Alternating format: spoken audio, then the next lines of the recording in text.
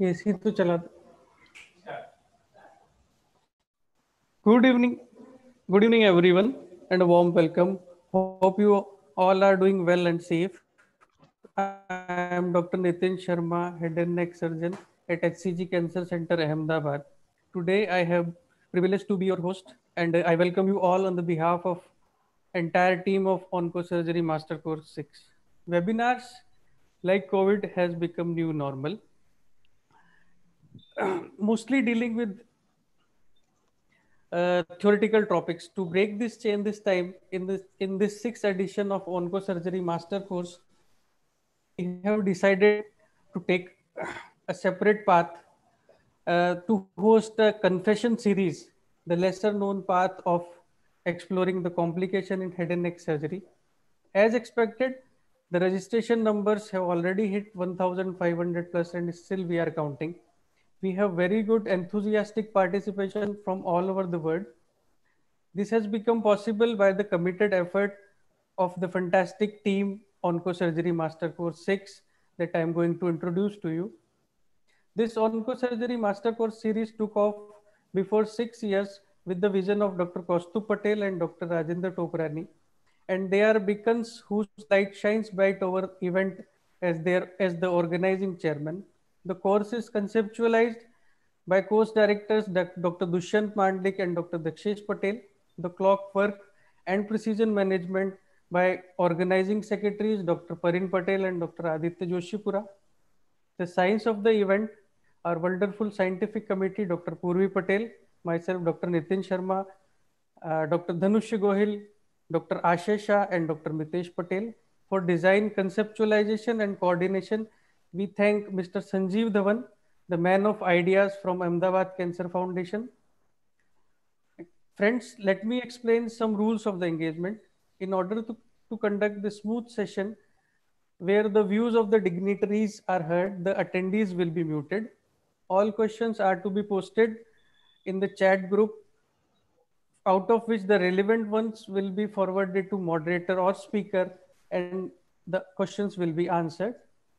There will be 2 lectures by senior faculties, which will be followed by an expert panel discussion moderated by the master. So friends, we have ample amount of time. You can ask as many as questions you want, and everyone will be answered. We expect your patience. Friend, this is a series of 6 Saturdays taking up one subspecialty of head and neck each time, out of which this is the 5th episode. Now I will hand over the program to my colleague, Dr. Ashay. Dr. Ashay will introduce to you with faculties. Dr. Ashay. Yes, thank you very much, Dr. Nitin Sharma. A very good evening to everyone. I'm Dr. Ashay Shah. I'm a head and neck cancer surgeon in HCG Cancer Center, Ahmedabad. And once again, I welcome you all on behalf of Team OM 6.0. So today we'll be dealing with the complications associated with the surgery that has widened the horizons of head and neck resection and improved functional and cosmetic outcomes. And that's why complications can have huge impact on the overall quality of life of patients as well as doctors. So to open our session, we have veteran of the field, Dr. Sandeep Mehta with us. He is a plastic and reconstructive surgeon who is associated with many apex institutes of India, and he has performed more than 15,000 cancer reconstructive surgeries. He has done pioneer work with super microsurgery in preemptive lymphovenous anastomosis for prevention of lymphedema. So we are delighted to kick off our session of OM 6. So to Sandeep sir.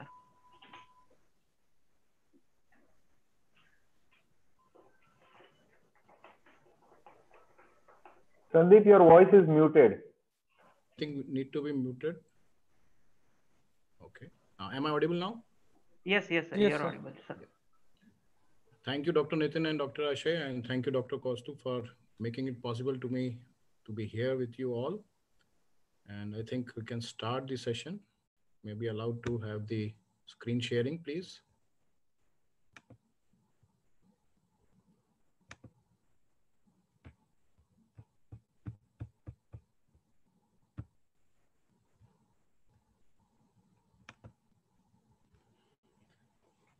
I would be actually dealing with complications in the local and the regional flaps. And to that effect, it will be something of more value in the present COVID era, where long surgeries seem to be a little off the beat. When we talk about complications, we need to have a very clear-cut definition about them. It's a secondary disease or condition which aggravates the already existing one. And so when we are dealing with complication, we are not only dealing the technical aspect of it, but also we need to do a lot of dealing with the patient and the family, which most of us learn with time and has to have more of a human face than the technical skills they demand. The common complications that come across any surgery, the hematomas, the bleeding, infection, seroma, and delayed wound healing is also part of the reconstruction. But specifically when reconstruction is added to the head and neck surgery, it's the flap failure which comes to the fore. And when there is a flap failure, the most common thing that comes to the mind is a fistula formation, a delayed wound healing, which delays a adjuvant therapy, which increases the chances of recurrence, and finally leads to a poor functional outcome and a poor quality life. Rare circumstances would be when the flap failure leads to death because of secondary hemorrhage or a carotid blowout. I would be dealing with certain key flaps which are commonly used as the regional and local flaps, PMC being the regional one, and the local flaps would be either forehead, temporalis, nasolabial, the submental, and the subclavicular, supraclavicular. Something which is very common to all the flaps, and especially the pedicle ones, it applies to universally in the foreground, that whenever we choose a flap, we need to see that it's of the appropriate size restricted to its vascular territory. It's like a demand of a site of reconstruction does not actually increases the size of the flap at that point of time. The common philosophy that is there whenever we are handling a tissue which has to be transferred is that you treat it like a baby. So you have to avoid sharp bends or kinks, see that it is well relaxed, and there should be no pressure on the pedicle when you are actually doing the dressings. The suture should be tension free. And whenever you find any seromas or hematomas, see that in the area where it is very relevant, especially around the pedicle, if we can really evacuate them as early as possible. And there is a very typical aspect of pedicle flaps that they would not seem to be failing in the initial days. First 3 to 5 days, they would almost look normal, but then things start failing out. And then we have to be wary about that these flaps can even fail later on. Coming on to the pectoralis major myocardial flap, it's one of the hardiest, the workhorse, because of its constant vascular anatomy. It has a good reach to the oropharyngeal defects. It has technically easy to raise, and almost everybody masters it well. It consumes less time and provides a good muscle to the neck as well, so that it covers not only the cavity to which it is reaching for reconstruction, but also covers the neck where it is passing through. And we can have a large flap for both intraoral and extraoral covers. But then there are certain disadvantages, that it is bulky. It needs meticulous planning. This is something which I'll be highlighting later on. And definitely in the females, it is difficult and adds to little more complications. There are certain other less important complications like hair growth and a band formation in the neck, which can also be dealt with. When we talk about complications for pectoralis major, there are large number of studies with very widely varying figures, because the complications that they collaborate together would be as minor as a suture dehiscence. But still, I will go through certain key articles and the key studies that have been published in the initial period, which spanned almost similar number of cases. The complication rate in them ranged from 40 to 63%, but only 1/4 of them, that is only 26% of the whole cases, required any revisional procedures. The first and foremost of them is a study from Tata Memorial in the year 1996, where the flaps were studied over a period of a year between 1990 and 1991. Total number of flaps were around 220, and the overall complication rate was 40.5%. The most common of them which came out to be was a flap necrosis, that was around 27.3%, and mostly so the partial, and total necrosis only took place in 2.7% cases. Fistula happened in 12.7%, dehiscence was around 15%, and 20% had infection. The hematoma at the donor site was around 2.5%, whereas in the neck was around 2%. And mind you, 40% of these on exploration were negative for any active bleeders. Coming to another surgery, almost at the same time with similar number of flaps, was from the MSKC Center, New York. And this also had around 214 flaps in 211 cases, but this was a study staged over 10-year period. And they had a flap necrosis rate of around 32% with a fistula of around 29% and almost similar other parameters. But when we look at the larger picture of this whole issue, we find that even smaller incidence of any disruption comes as an indication of a complication with the flap. Whereas if we look into the overall management of these complications, more than 80% would not require any active management. The risks which are associated, which lead to complications is pectoralis major flaps. Mostly it is the female sex, age of about 70. And especially so when the reconstruction is being done for major glossectomies and for hypopharyngeal defects, whether they are tubed or even as a patch. Following radiation, chemotherapy, and any resurgery, the risk also is higher. And the complications definitely added with the obesity and diabetes with hypertension having at its severity. Whenever a bipedal flap is raised, there is always increased risk of complications. Coming to management, as a nutshell, as I already said, more than 70 to 80% would be dealt with conservatively. Only 1/4 of them would require any surgical intervention, which would be in the form of minimal debridement, secondary suturing, evacuation of hematoma, and at the most skin grafting, because most of the time, not all the components of the flap are lost, and one may get away with just doing skin grafting of the left tissue where the granulation tissues appear. Second flap is very rarely required, hardly in 2 to 3% cases. When we look at the management of complications, one looks at necrosis, which is in the marginal areas, distal edges, and limited to an extraoral component of a double flap. The best strategy is to wait and watch.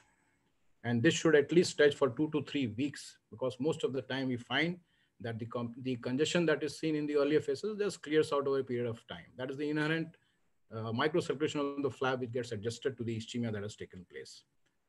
So we should not hurry up in doing any debridement for such cases where there is no risk of exposure to any inner vital structure or any implant. But when we see that there is an intraoral necrosis, but there is an intact suture line, there is no salivary leak in the neck, drains are clear, still do not debride immediately. One has to have a little more patience with that. Just do a support contour bandage, see that the neck flaps adhere very well, and the risk of contamination from the oral cavity, even if it has a micro leak from the suture line because it is having necrosis, would be minimized. Other thing is when we have a, can I have the screen limited to this?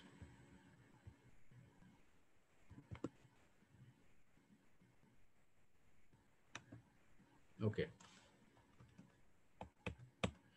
But when definitely we have a dehiscence at the suture line, we should, and the flaps are viable, we should go ahead and do the suturing as soon as possible. One should not wait any more time for that. A stitch in time saves 9. The most dreaded of the complication is when we have a necrosis in the oral cavity and dehiscence and salivary leak in the neck. And that's an orocutaneous fistula or a pharyngocutaneous fistula. The immediate action should be to facilitate the drainage from the neck wound. See that the skin opening is large enough. We can either replace the tube drain with a corrugated drain or start doing the packing with the Vaseline gauze 2 to 3 times a day so that nothing gets collected inside. Debride the tissue very conservatively. But if you find that any vascular tissue is getting exposed, best thing is to plan a flap immediately and let the patient be on RT feed for longer time. These are certain tips when we are doing a preemptive cover for a laryngeal closure, which is a post-salvage laryngectomy, and we need to use a pectoralis major muscle to cover it. Ideally, we just cover the area which has been closed with the muscle But I would like to add certain points here is where we need to do a tacking of the sutures from the prevertebral fascia to the undersurface of the muscle, almost isolating the whole muscle, isolating the whole repair from the carotids in the lateral aspect. At the same time, also make a point of attaching the muscles at the supraomohyoid group of muscles so that this flap stays in place. The basic premise for enhancing the reliability of the pec major flap is to do a proper planning. And for that, any plastic surgeon would always advise a reverse planning. Reverse planning means that the fulcrum of your flap, which is a pedicle flap, should be very well planned so that it reaches the defect in a most relaxed manner.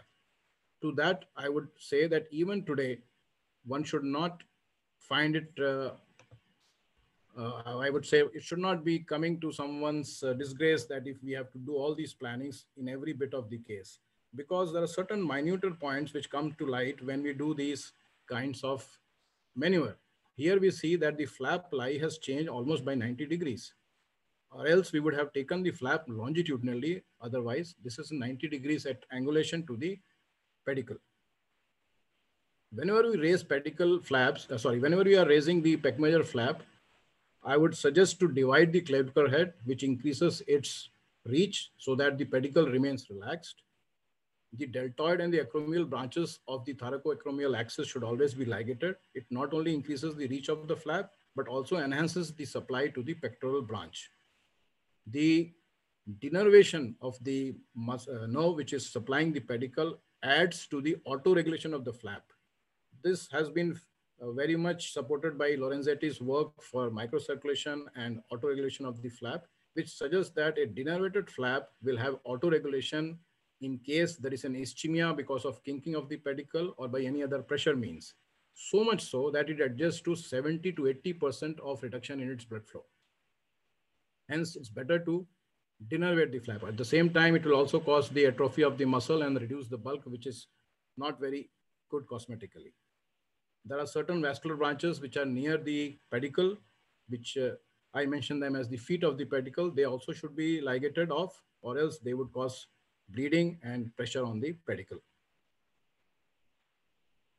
Now, coming on to the lie of the pedicle when we are raising large flaps, the issue is that they should lie over the third and fourth perforator. And when a double pedal flap of a larger size is to be used, it is best to have a transverse orientation of the flap.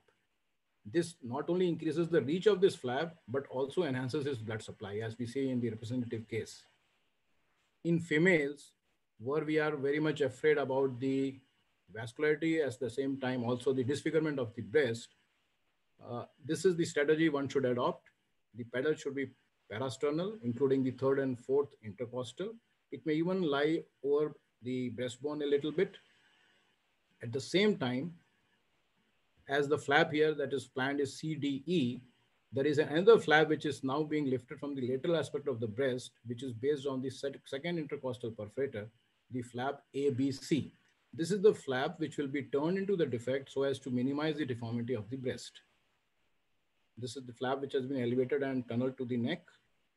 The lateral flap from the lateral aspect of the breast has been lifted and it is turned on that side. And this covers the donor defect. The defect covered inside the oral cavity, and that's the final result. Now, when we look at the issue of flap survival, we also need to look at, there are other reasons which may also cause complications, which are not actually to the vascularity of the flap. And these can very well be circumvented by giving some proper directions to the way we do the flap inset and take control of what functional unit we are reconstructing, whether we are making a microstoma or a macrostoma, or we should restrict ourselves to a normal stoma. The oral competence, and even there is a guide to do a primary animation in these cases. And last but not the least, to get the right contours at the right places. We find that the flap is always been earmarked for being very bulky, but it loses certain areas where it should give its bulk. That is especially in the infratemporal fossa and and the parotidomesenteric areas. We keep talking a lot about the bony reconstructions. When we look at the mandibular reconstruction, we forget that it is actually the soft tissues which are more important for the survival of these bony and the skeleton reconstructions. And the technique of the flap insetting, its contouring and suturing has also need to be looked into. And the proper allowance should be given for atrophy and the post-adhesion changes that these flaps undergo. Complications of reconstructions are more often due to soft tissue issues than others. And that is the reason when our implants also fail. And that's how we need to take care of them. So method of suturing and insetting, it should also be looked into. Wrapping of the hardware, filling the dead spaces, and if possible, one should also start the animation strategies immediately at the first go of reconstruction. This is where one should look into when we are inserting the flap close to the cut edge of the bone, where there is a tooth and a gingiva available. And I would suggest using a half bursting suture which passes through the interdental space and goes subcuticular to the flap, so that there is a watertight closure there. And this suture can be either of Prolene, or it can be PDS, or simply Vicryl, but something which has to stand the test of time for at least 3 weeks. Another aspect that I would like to add is that whenever possible, try to preserve the parotid duct, do a cannulation and relocate it rather than just ligating it off when it is cut. This prevents the postoperative seroma and parotitis to a large degree. When we say the insetting of the flap, it is not just the skin alone, but a lot of things have to be managed for the pec major muscle part, which has to be hitched to the zygomatic periosteum, to the digastric tendon from the inside, the masseteric muscle laterally, the mandible periosteum, or even with the drills through the bone at the cut edge of the mandible. And lower in the neck, it should be spread flat so as to cover the whole of the neck, so that no band formation takes place in the later course of events. Whenever there is a palatal inset of the flap, one should try to pass certain bony sutures through the drilled holes and do a subcuticular suturing of these flaps, or else we'll end up with a fistula. In some cases where we are using large flaps and the double paddle is to be used for the extraoral defect, there is no harm in leaving the outer inset for a later date, because immediately turning the flap to such contours would ultimately jeopardize its vascularity. So many a times I have the sense of advising to leave behind the outer pedal half inset, so that there is no complete congestion to the outer pedal. Now coming on to the aspect of plates and the soft tissues, as we use the combination, the exposure rate of these implants is around 22% when it is taken into consideration with the soft tissue flap segments. This is not only with the pec major, it is all soft tissue flaps combined with any kind of plate bridging system. Very rarely it fails at the lateral aspect. More commonly, it fails in the central aspect because of the soft tissue cutting through and the overlying skin getting cicatrized and passing through the implants. At the same time, we should also deal with the oral competence and aesthetics of the contour field, which will enhance the outcome of these flaps. It has been very well documented now that obliteration of the dead space medial to the plate decreases the overall plate extrusion by around 20%. It comes down to almost 8% from 32%. In the same way, because we find that the osteocutaneous flaps, when they are used, they have only 10% extrusion rate, because there is a good vascular tissue behind the plate, which is now not letting any dead spaces to occur. So what we need to do is, whenever we have a plate and flap combination, always try to suture the defect above the plate by approximating the muscle to the floor of the mouth muscle groups, so that there is no space left above the implants, and at the same time get every bit of the implant covered by the muscle hitched onto with non-absorbable sutures. Similarly, this is the area where most of the defect is left unattended to. We still have a lot of muscle, but we don't put it in the right place. And that is where seroma takes place or hematoma occurs. And finally, this is where there will be contour deformity and lead to much cicatrization of the flap, which will cause exposure of the plate. The other method is that we can use the tissues of the flap itself, the dermal component of the flap itself, to fill these defects. This is a deep slice segment of the proximal segment of the pec major, which is being used to fill the ITF defect. Once that is done, the another part of this flap, which is now being rolled over the implant, is deep sliced and used to cover the plate completely, so that we have a second layer of cover over the implant. This is much so required because most of the time we find that because of some exigencies of excision, the overlying cheek skin has got a very precarious blood supply, more so because of ligation of the facial artery or the other blood vessel because of the tumor presence. And so this may be at jeopardy. This ensures that we have an intact second layer of skin inside, and it gives a good contour and would also withstand any radiotherapy. Coming to the commissure challenge, should we end up with a microstomia when we have a lip loss and do a secondary correction, or we should do a macrostomia and still do a secondary reconstruction? I would suggest, why don't we do a primary reconstruction straight away? We can use a facial atlas sling, use it to put it across the commissure and do a primary animation here. Similarly, we can also do these things on table with finer aspects as we would do it for a free flap. And these are the post-operative and post-radiation results, which is quite encouraging. Now, when we put our case with PMC versus cutaneous free flaps for the hypopharyngeal defects, that is where most of these flaps have increased morbidity. We find that pec major has a complication rate of around 57% versus 22% with when it is compared to ALT and the radial artery forearm flaps. But the morbidity to the patient is almost half as compared to what it is with the free flaps. So should we not have this case when we say that there is enhanced morbidity of pectoralis major microcutaneous flap, which has been used for salvage in failed oncological treatment, is that because it has already been used in very trying circumstances.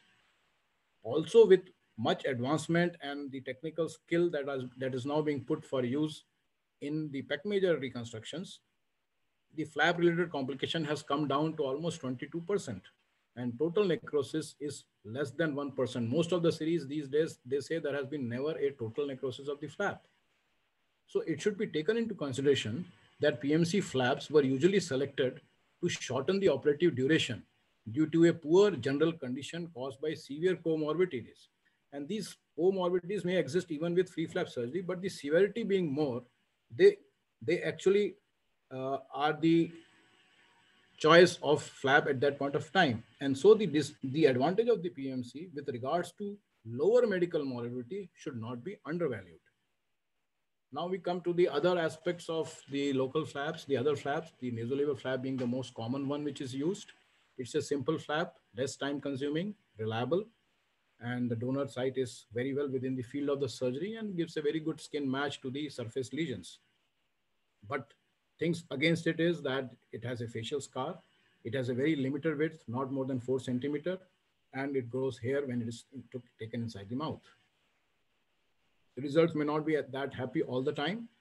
We may have sinuses, we may have bad scars, trapdoor deformities, partial necrosis, or hair inside the mouth. See, overall incidence of necrosis is not more than 5 to 6%, whether it's partial or total. Sinus formation is much commoner, up to 12%. And orocutaneous fistula per se is not very common. It's just 1.2%.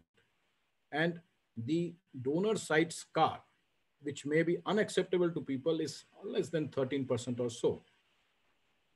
But yes, the incidence of any complication that arises from a nasolabial flap, because it has been used only for small defects, could be left to heal by secondary intentions. So very rarely a second flap or a second sort of a redo surgery is required in such cases. Now, when we have to do some specific understanding of this flap, we look at its use when a facial artery is ligated in the neck. Can we still use the nasolabial flap? Or it would cause necrosis of this flap when there has been facial artery sacrifice. Well, even when the facial artery has been ligated, we still have other three arteries which supply the flap, which is the transverse facial, there is the infraorbital, and also there will be the contralateral facial supplying it. So if we restrict ourselves to certain guiding principles of the anatomy, we see that the flap, the inferiorly based flap, is not taken below the line from the modulus to the lobular attachment to the cheek. The flap will always have a good supply. Flap should always be elevated in a supramuscular plane so as to preserve all the facial nerves. And it should be depthalized up to the follicle depth to prevent any growth of hair tuft or sinus formation. And the outline of the islanded flap should be rhomboid so that the closure is elliptical. And when closing the donor site, one should always restrict to mobilizing the lateral cheek only, and always put a drain so that there is no black eye formation. When my inset is being planned for nasolabial, because it has a very high tendency of trapdoor formation, see that both the inset and the flap are stretched almost to the same tension and stitched accordingly. Coming on to the forehead flap, the forehead and a combination of the glabellar flap, the supply is mainly by the supratrochlear vessel. The dimensions are restricted by how much we can close primarily. Older the patient, we can take a larger flap. Almost the whole nose can be reconstructed with one go. It is usually a two-stage procedure where the pedicle needs to be divided, but has a very reliable vascularity which can be on either side, and has a good color match for the surface lesions of the face. The scar becomes conspicuously obscure because of the forehead furrows. Now, coming to certain examples, this is the defect of a lacrimal gland tumor with a loss of the medial canthus, the upper eyelid and lower eyelid, which has been covered using a forked forehead flap, which gives a very acceptable result. But there can be certain occasions when we have a nasoethmoidal tumor, which has been excised and then subjected to radiotherapy and that ends up with a nasocutaneous fistula. In such cases, a modification of a glabellar flap is very much to be used, where we can take an extension of the galea along with the glabellar flap and use it to fill the defect inside. And so this should be our plan initially whenever we are planning defects which have got a cavitation defect, and a simple cover on the surface would not suffice. These flaps are very hardy and they sustain the radiotherapy quite well. Coming on to the supraclavicular artery island flap, the supply is from the transverse cervical. It's a reliable vascularity. The anatomical landmarks are very critical, and one should stay within it so as to raise a flap which is quite thin, pliable, but the most of the pedicle is formed by a deepthalized segment. The reach of this flap has to be very well planned in reverse, and so one should be very sure about the fulcrum. That's the point where the vessel is actually entering the flap. This disadvantage associated with it is that the donor site leaves behind a scar which is likely to hypertrophy, and sometimes it may need a skin graft. Just an example to show that how much of this flap needs to be deepthalized, the long segment of the pedicle to just supply around 5 by 5 centimeter of defect in the oral cavity.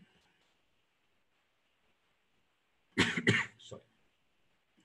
The flap necrosis associated with supraglottal flap is around 4 to 15% limited to its tip.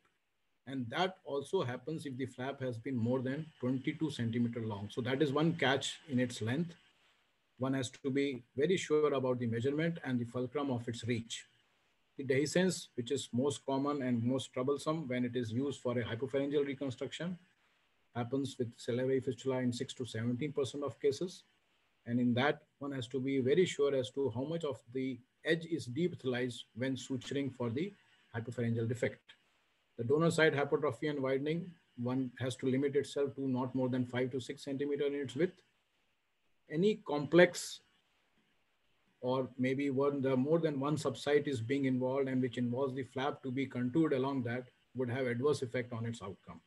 Smoking also is much associated with much higher rates of necrosis, and nodes at the level 4 and lower 5 would always leave some, I would say, skepticism as to whether this flap was really to be indicated. But the idea where we have to look into is whether we can take this flap even in such cases where these nodes have to be dissected if we restrict ourselves by not dissecting the fibrofatty tissue, which is just medial to the anterior border of the trapezius. We can use a Doppler or even CT angio has been used by people to know as to exact site of the vessel and then go ahead with such kind of dissections. So how do we avoid these complications? We can identify the supraclavicular artery by Doppler or by CT angio when the neck has been previously dissected. Avoid the dissection medial to trapezius. The passage under any skin tunnel should be as lax as possible, and definitely reverse planning that the defect should not be more than 22 centimeter away from its fulcrum should be adhered to with a maximum width of around 5 centimeters.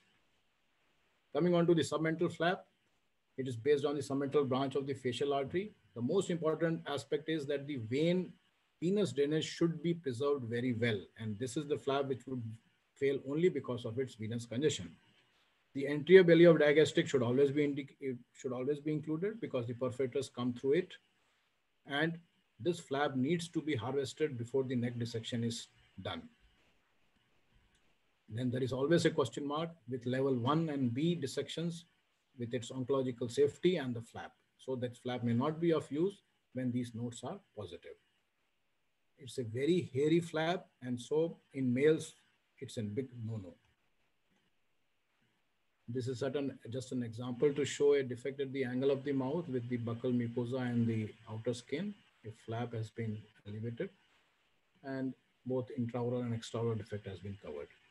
Very healthy looking donor side defect, which is very inconspicuous. That's the positive aspect of this flap. But yes, it has complications related to marginal mandibular nerve, which runs around 0 to 17%.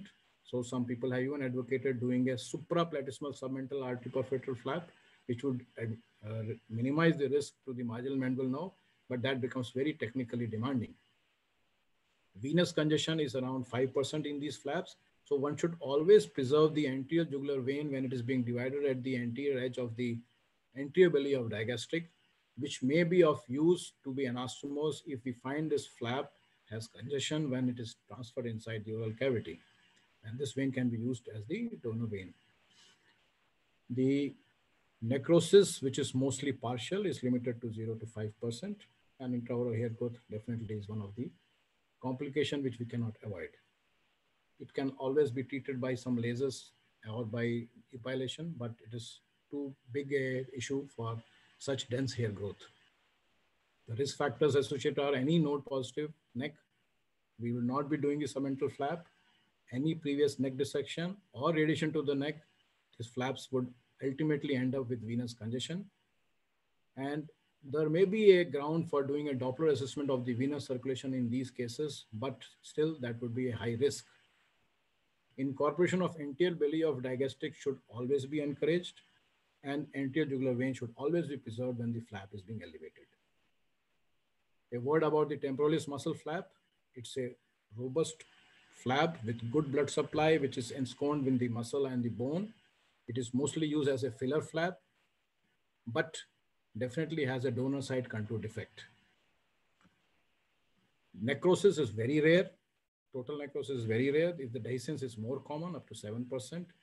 And many a times it is left to epithelize as a secondary thing, and that becomes delayed because of either dehiscence. So I would suggest that one should always make a case of putting a skin graft on the surface of the muscle, which is being used for intraoral defects. It has a poor reach to the opposite palate, which can be enhanced by a technique of including the pericardium and the galeal fringe. The injury to the temporal branch of the facial nerve has always to be avoided by not venturing into the fat pad above the zygomatic arch. And there is a great amount of difficulty encountered when passing this flap under an intact zygoma. I don't advocate cutting the zygoma just for the purpose of passing this flap. One has to be a little diligent and one can always do that. So these are certain points. Always take a fringe of pericranium attached at its outermost limit. Also a border of the galea, which is the temporoparietal fascia. Both of these maintain the attachment of the muscle in the original form, and so this attachment to any part of the defect would be very stable. The temporoparietal fascia, which has been dissected off, should be preserved to its full entirety, because that would be then put back to decrease the contour defect. And a word about this pad of fat, which is always seen at the upper border of the zygomatic arch. If we don't go into this pad of fat below the zygoma, the temporal branch of facial will never be injured. I'll just skip this anesthesia consideration because this would not concern us much, and come to the conclusion that when we reach the end of what we should know, it will be the beginning of what we start sensing. And that is what is the sixth sense when we say about anything that, oh, this will do well. So if a person wins without any trouble, that is victory. But if one wins with a lot of trouble, that is history. I hope I was informative enough, and I will hand over the charge to the organizers, and thanks a lot. Thank you very much, Sandeep sir, for this practical and in-depth excellent talk. I think we will take up the questions after our second talk. So let's quickly move on to our second talk, and the second speaker I would like to introduce is very dynamic Dr. Deepak Balasubramaniam. He is associate professor at Amrita Institute of Medical Science, Kochi, in the Department of Head and Neck Surgery and Oncology. He participates in the entire length and breadth of head and neck cancer surgery as well as reconstructive surgery, and he is very active in academics also, with numerous papers, chapters, and reviews to his name. So, may I please invite Dr. Deepak? Over to you, Deepak, sir. Yeah, I'm just going to share the PPT. Is the PPT? Yes, it's visible, sir. Go ahead, sir. In everyone's screen. So at the outset, I'd like to thank the organizers for giving me the opportunity to make this presentation. And it's always humbling to do a presentation after Sandeep sir, because his presentations are full of pictures and practical tips on how to get by doing flaps and the complications of flaps.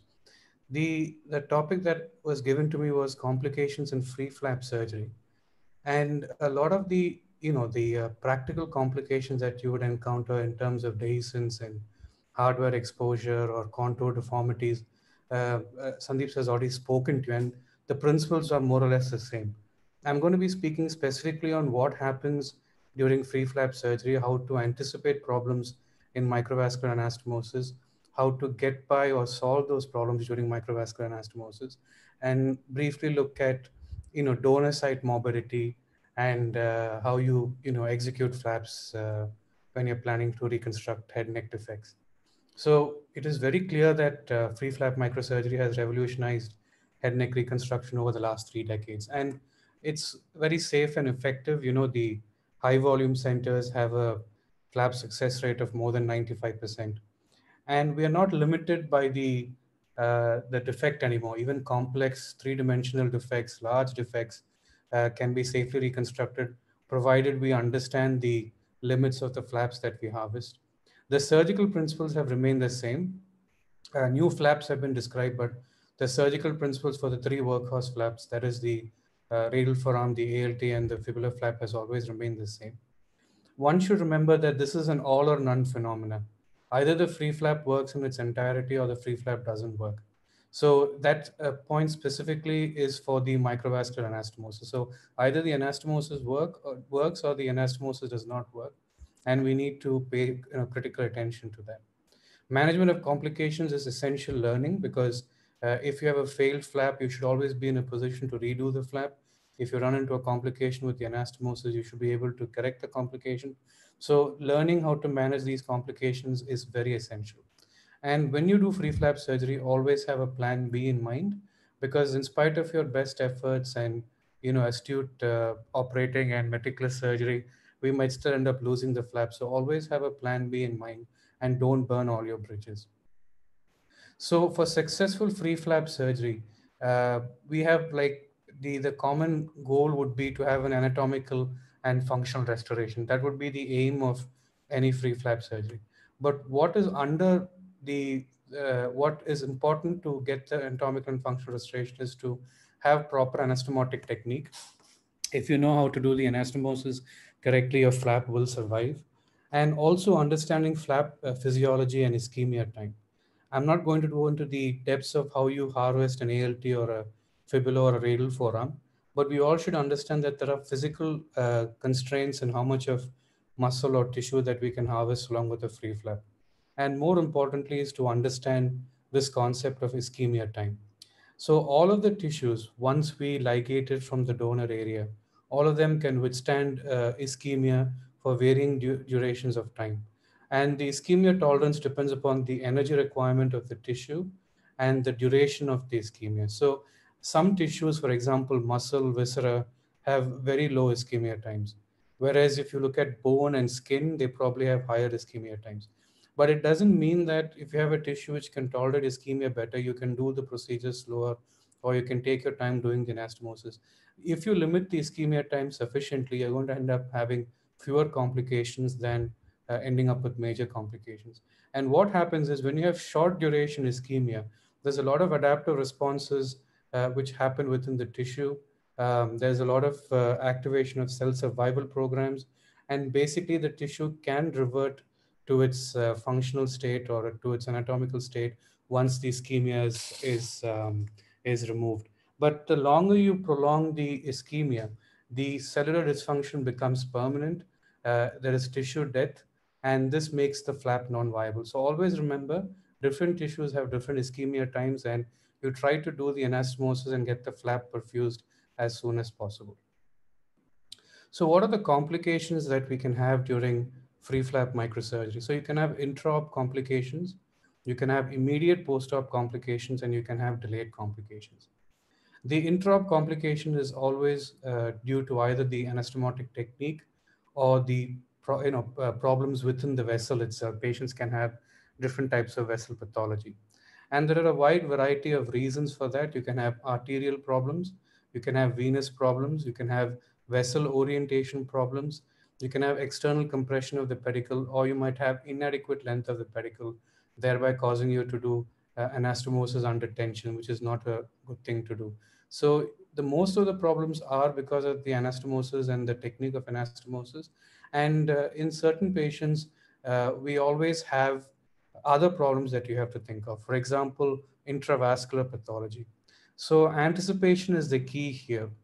What we commonly see as problems within the vessels are atherosclerosis, you might see intimal dissections, and you might see thickened or calcified walls.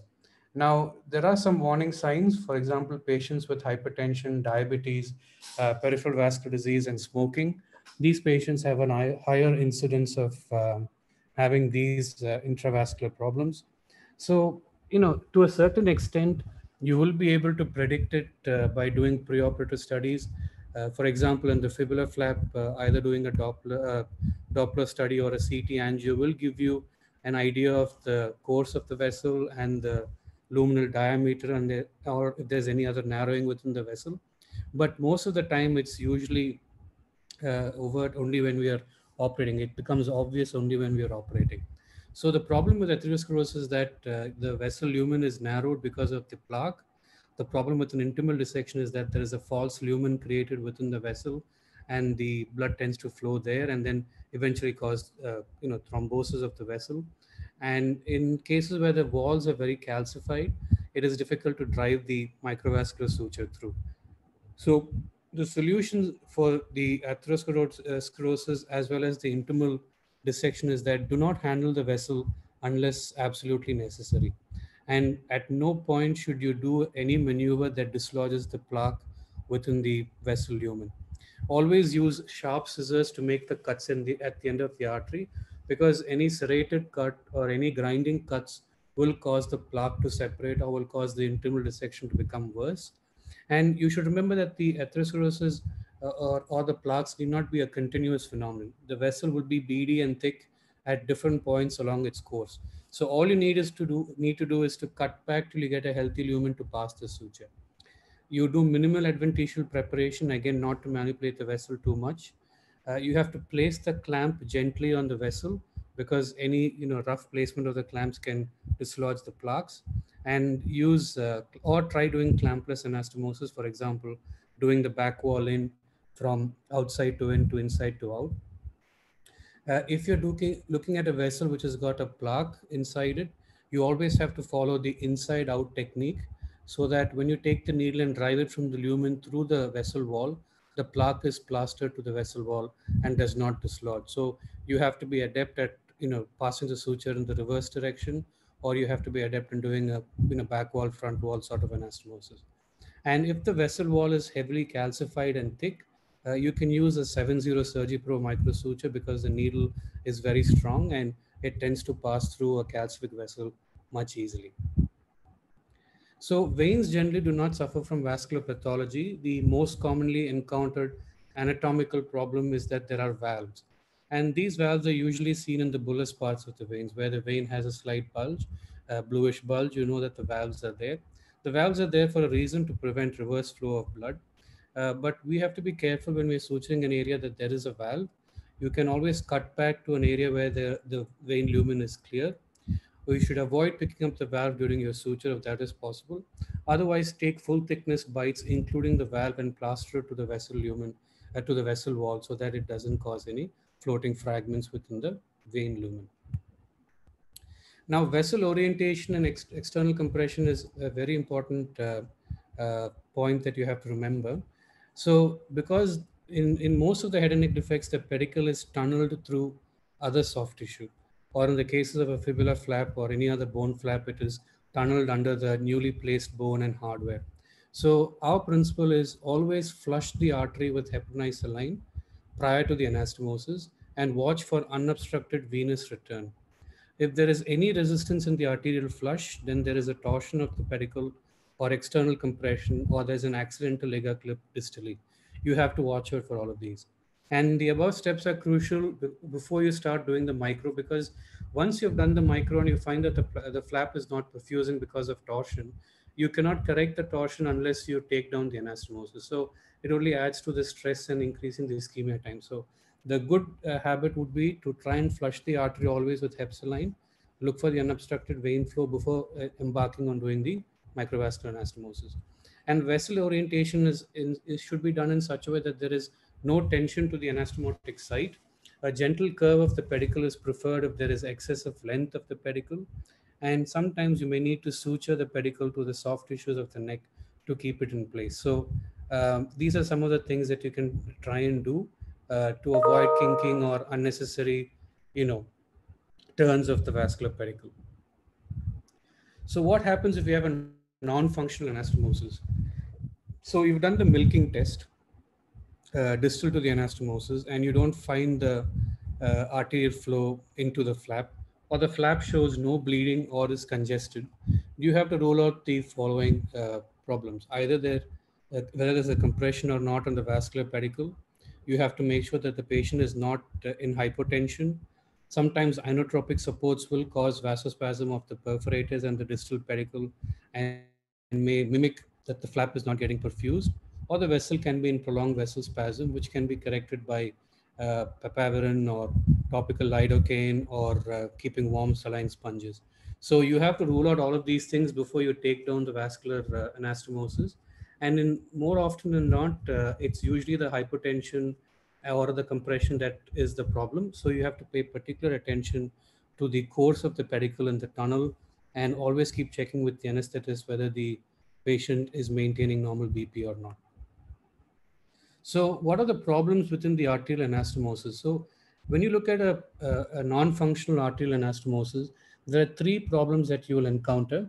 One is that the anastomosis doesn't work and you have a sticky platelet plug inside, or you can have partially organized thrombus, or you can have a fully organized thrombus. A sticky platelet plug is, you'll find fine specks of reddish colored platelet plugs in and around the vessel lumen. They are quite easy to dislodge by a rapid saline flush, or you can remove them with your jeweler's forceps. A partially organized thrombus also can be removed with the jeweler's forceps by forceful saline irrigation. But the fully organized thrombus is quite tricky, because if we try to do an aggressive thrombectomy, we might damage the intimal layer of the vessel. So what you do in such a situation is that you cut back either on the neck vessel or on the pedicle artery, and then you find a suitable lumen where there is not, where the thrombus hasn't extended to, and then use that part of the flap artery. And in the neck, you can always look for a second vessel. I always, when I plan to do an arterial anastomosis, I always expose the superior thyroid as well, so that if there is a problem with the facial, I always have a second vessel that I can do the anastomosis to. So you have to be very careful in doing an aggressive thrombectomy, because that will can damage the intimal layer of the vessel. And then try and redo the anastomosis with a finer microsuture. And you can always consider heparin infusion in these patients. You can give 5,000 units of heparin IV, or you can give an heparin infusion in 500 ml of saline over 8 hours. And this will keep the microthrombi from forming once you've redone the anastomosis. So the vein thrombosis is usually due to a kink in the vein position, or it can be due to a distally ligated vein in the neck side. And this is common when you use the EJV, especially and the level 5 neck dissection has been done. The EJV may be damaged as it courses behind the sternocleidomastoid muscle, and there might be a clip or it might be tied. So what I do is, for all veins that I do, I flush the vein in the neck aspect to see whether the saline is leaking from any wound in the neck or any corner in the neck, or if the saline is flowing without any impediment. So always try to flush the vein before you're doing the vein anastomosis. The same principles as in arterial thrombosis, but before you take down the vein, make sure that there is blood flowing into the flap as well. So always check the artery before checking the vein. What are the immediate post-op problems? The commonest problems are anastomotic failures and hematoma.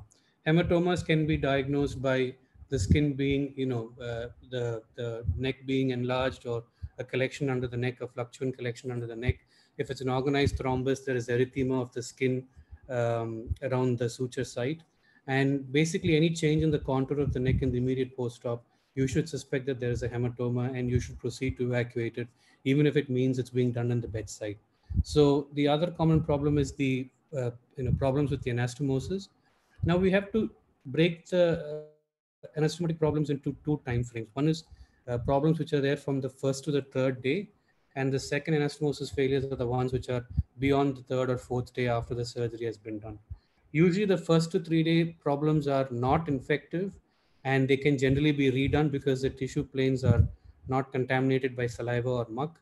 Whereas usually if it's beyond 3 or 4 days, you always suspect infection or a salivary leak, and this is harder to correct compared to a 1 to 3 day anastomosis failure.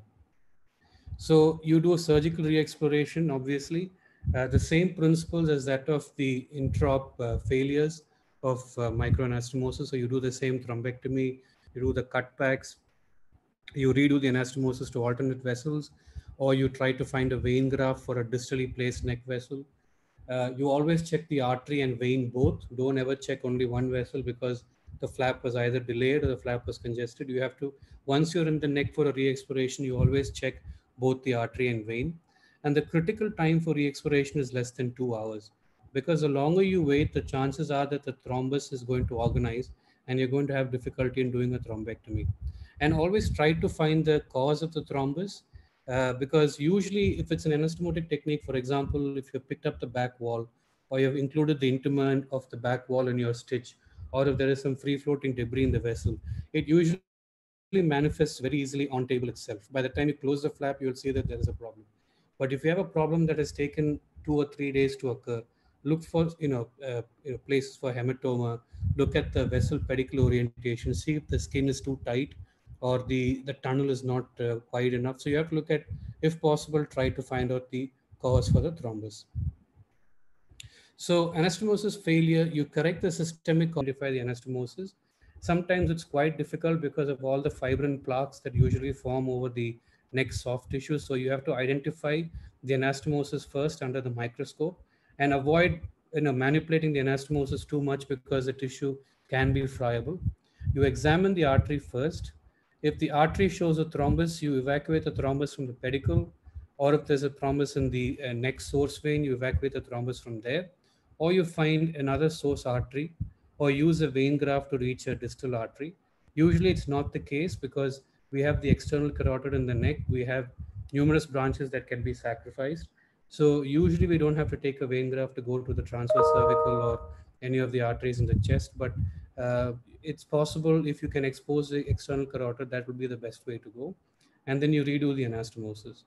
If there's a vein thrombosis, you evacuate the thrombus and you can try and remove the clip from the second venae comitans of the flap. All of the flaps have one artery and two veins, or most of the flaps have one artery and two veins. So you can always try and open the other vein to see if there is flow. But in most instances, the other vein would have already thrombosed since the time of surgery. So it is quite difficult to use the second VC, especially if it's a second or third day re-exploration. You find another source vein. The commonest vein that you can use again is to do a end to side internal jugular anastomosis, or you might have to use a vein graft to come to the IJV, and then you redo the anastomosis.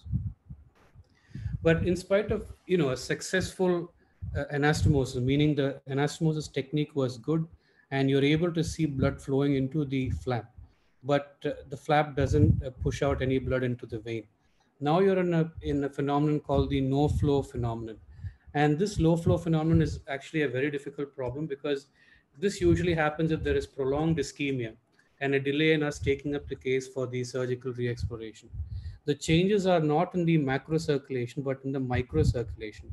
And because there is damage to the vascular endothelium in the zone 2, zone 3 levels of the microcirculation, in spite of the artery pumping blood into the flap, we don't have a venous return. So this is a problem, which means that the flap is not viable. People have tried to use intraarterial streptokinase to try and break the microthrombi within the microcirculation, but it seldom works. So if you've come to a point where the artery is pumping blood in, but you're not seeing any venous return, it's probably because the the exploration took time, or it was a missed failure, and these flaps are generally not viable, and you have to consider an alternate flap. Now, the delayed thrombosis, that is what happens after the third or fourth day of the surgery, is secondary to an infection or fistula. And they're very difficult to correct because the vessels are very friable, the vessels are infective. Even if you redo an anastomosis or do the second vessel or do a vein graft, because the bed is infective, there's always a chance of anastomosis blowout. They are prone for rethrombosis even if you successfully do it, and it's a progressive problem. You wait till the infection clears and then you plan an alternative flap, and you debride all non-viable tissue to prevent superadded infection because of the dead tissue in the neck or in the oral cavity. So these are some of the delayed problems. Here you can see a patient who has a complete loss of the skin paddle of a fibular flap. This is another fibular flap where the patient had partial necrosis of the fibular skin. And this is another patient where the complete flap was lost. This was a Tdap that I had raised for a buccal mucosa and palate. And he had very tight skin because he had multiple flaps and multiple surgeries. We had done the anastomosis to the superficial temporal artery, and the flap failed because of external compression on the fourth and fifth day. So you can have delayed problems in flap losses. And the problem is it's an all or none phenomenon. If the skin goes, you always have to think about putting another flap inside. It can be a secondary free flap or it can be a pedicle flap after that.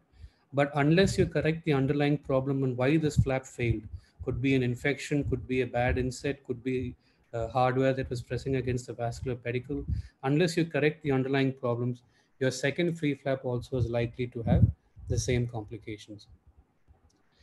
The one major issue in putting in hardware and putting in a bone flap is that you have to have adequate viable soft tissue cover for these flaps and for these implants.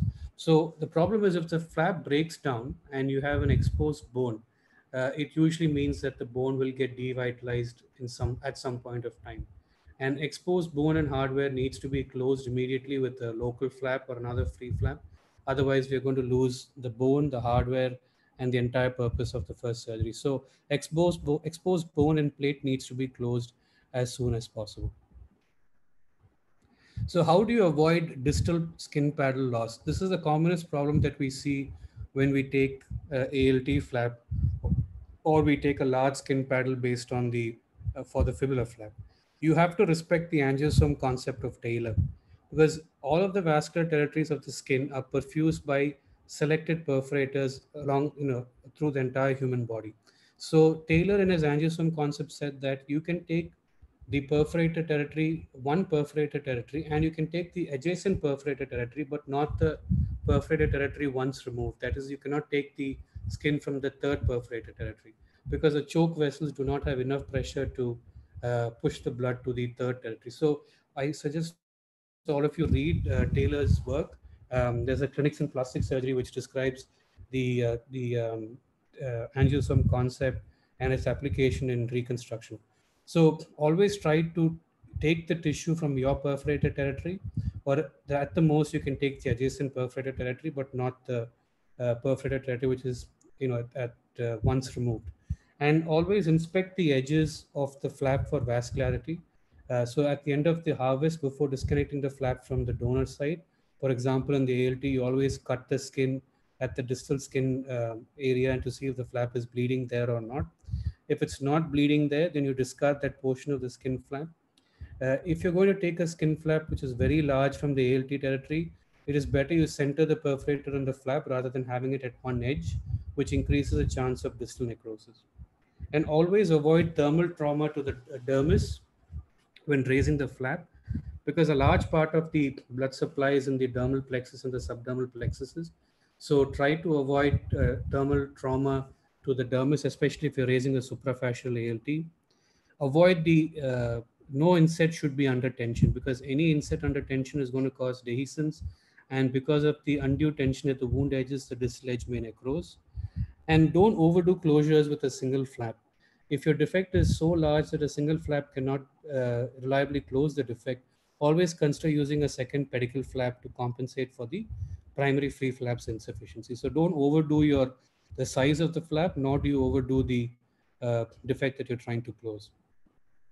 So this is Taylor's angiosome concept. So if you take, for example, the ALT flap, so this is the perforator for the ALT flap. So from this, you can take the skin from this vascular territory, and then the geniculate artery supply near the branch of geniculate artery supply near the knee. So you can include both of these vascular territories in your ALT flap, but you cannot take skin from the shin or from below the knee joint. So you have to respect the angiosome territory concept, because that will help you decide what is the maximum limit of flap that you can harvest. So flap dehiscence is a difficult problem to correct. The reason why I say it's difficult is that most of the dehiscences are because of a technical problem. Either the flap was too large, was too small, or the flap was sutured under a lot of tension, or the mucosal edges were not vascular or viable enough. Like for example, patients who've had radiation before, or patients who have scar tissue like submucous fibrosis, or patients have had multiple surgeries in the past. So it is a difficult problem to correct in certain circumstances. A flap dehiscence can lead to fistula formation. In my book, early resuturing after debridement is essential. Just like how Sandeep sir mentioned, that if the edge is approximate and the edges are viable, you debride what the non-viable tissue is, and then you start suturing it. But if you have a dehiscence which hasn't resulted in a fistula, you can always wait and watch. You can't do pressure dressings like how you do for a pedicle flap, because you might compress the vascular pedicle, but you can allow the wound to heal by secondary intention, provided the saliva doesn't start soaking the vascular pedicle or the anastomosis. So always remember that dehiscence puts the anastomosis at risk. If the flap has survived for 7 or 8 or 10 days, and then you notice the dehiscence, you can probably wait for it to heal by secondary intention. But if you see a dehiscence in the first, second, or third day, I would suggest that you go back and resuture the edges. So the principles of redoing a flap or doing a secondary flap is that you always establish the presence of suitable vessels in the neck. So you can do a neck CT angiography to make sure that the vessels are there. All you need is the external carotid and the IJV. If the patient's IJV has been ligated, you can do a cephalic flip where you dissect the cephalic vein starting from the just above the wrist in the forearm, in the arm, up to the deltopectoral groove, and then you flip it subcutaneously into the neck to act as a receiving vein. Or you can do the anastomosis to the opposite side of the neck. Always inspect the vessels for flow before committing on a free flap harvest. Don't harvest the free flap unless you're happy with the arterial flow from the neck side and you're happy with the vein quality. Always inspect the vessels before you commit to raising the free flap. Make sure that the mucosal edges and skin edges are debrided. Very important, because if you suture non-viable tissue together, they're not going to heal. And free flap, the harvest technique of the free flap is the same principles as you do for a primary free flap reconstruction. Another overlooked problem is the donor site morbidity. So if you look at the three flaps that we use, the ALT, the fibula, and the radial forearm, skin graft loss is a common problem. The second problem is dehiscence, especially if the wound has been sutured very tightly. Compartment syndrome is rare because we usually cut all the, it's a basically raising a radial forearm and a fibula is like doing a fasciotomy. So most of the vascular compartments are exposed and without pressure inside. And there can be loss of sensation, stiffness of the extremities. So the loss of sensation comes with part of the morbidity of the flap because the skin territory will be numb. But in the cases of the radial forearm flap, always try to preserve the cutaneous nerves, and I'll talk to you about that. So these are some of the problems with skin graft take and loss of the skin graft. So the reasons why skin graft take is not good or is not complete is that the bed wasn't prepared well enough. So you should always avoid hematomas, make sure that the bed does not have any bleeding. Any devitalized tissue in the bed has to be removed, and the skin graft has to be tacked to the floor of the defect and should be securely sutured by quilting stitches and using an overdressing. The systemic causes are patients who have diabetes, patients who have hypertension. These patients also have poor wound healing of the graft site. So you debride the wound and the devitalized tendon and muscle. Usually it's the brachioradialis in the radial forearm or it's the peroneus in the fibula. Use vacuum assisted closures like VAC devices to reduce the wound size, and then redo the skin graft and make sure this time you avoid all the problems or all the pitfalls that is associated with the skin graft placement and fix it firmly to the bed of the wound. Sensory loss is common if you damage the superficial radial nerve during radial forearm flap. They have an anesthesia over the anatomical snuff box. You have to try and preserve all the branches of the superficial radial nerve. During a fibula flap harvest, the sural nerve and the superficial peroneal nerves are at risk. They must be preserved at all costs, especially if the patient is diabetic or they might have problems with foot and heel sensations later on. The lateral cutaneous nerve of thigh is not very easy to preserve because sometimes the skin paddle may belong to the territory supplied by the lateral cutaneous nerve, but in a small ALT, this has to be preserved as well. Compartment syndrome, as I mentioned, is rare. You avoid tight closures and you always watch out for cold extremities, no SpO2 on the pulse ox, pain, pins and needle sensation, or skin blistering, because all of these are signs that the patient is having an impending compartment syndrome. So to conclude, the proper flap choice and anastomosis technique is key for the success of any free flap surgery.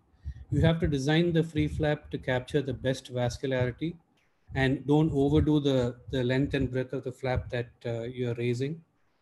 Anticipation of anastomotic complications is essential, especially if you have bad vessels in the flap or in the neck.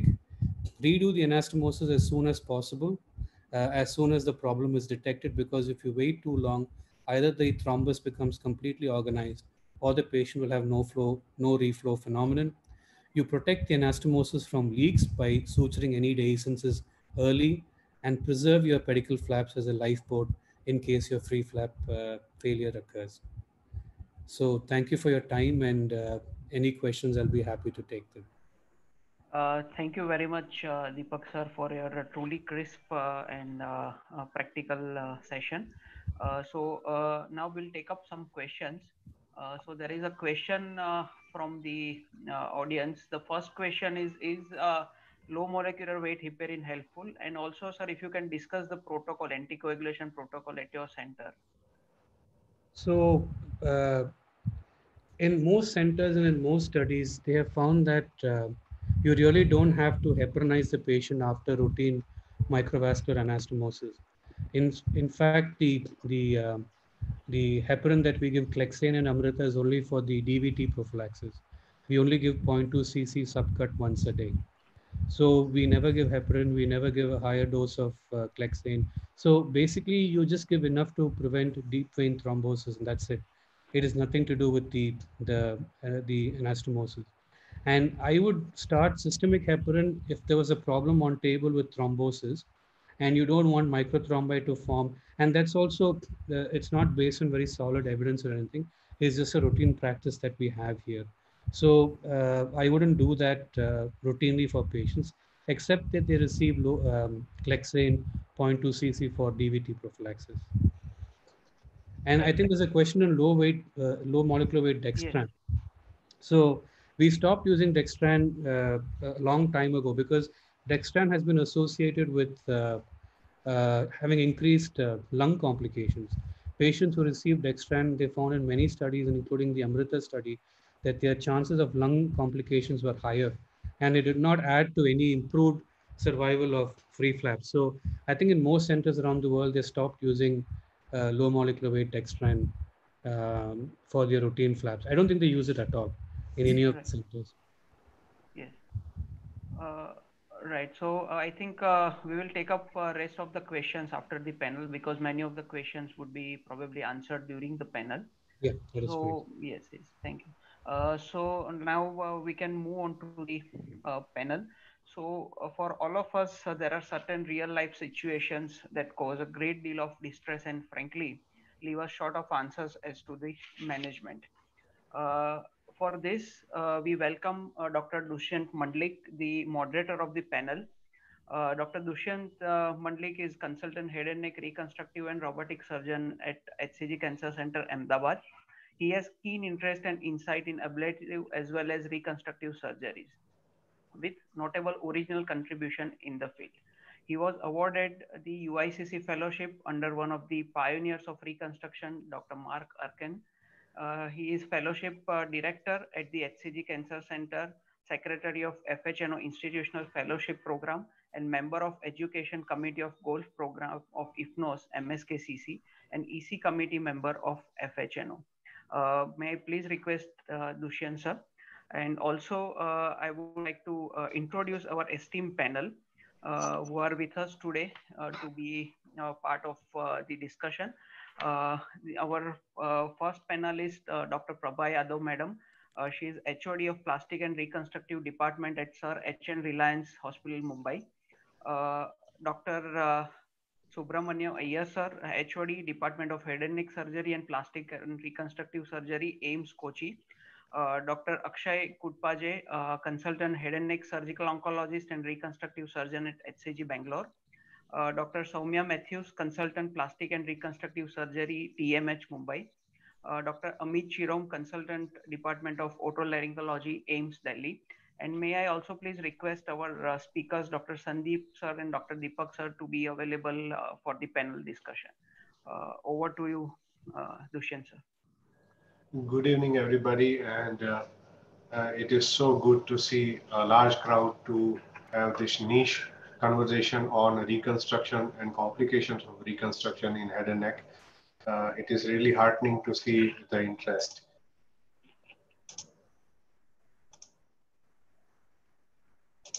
I think you are able to see my screen?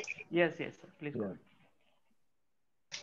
So this is the 5th session in the series of 6 sessions. Today we are going to talk about reconstructive surgeries, complication and management. We had excellent talks by Dr. Sandeep and Dr. Deepak, who has covered almost all the aspects of complications in free flaps as well as in the local flaps, and had an excellent presentation.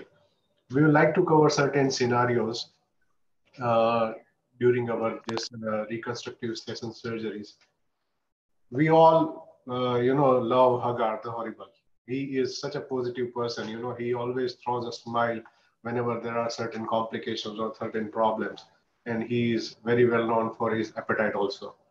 But even Hagar has sometimes problems. And he asked God, why me? And then God says that, why not you?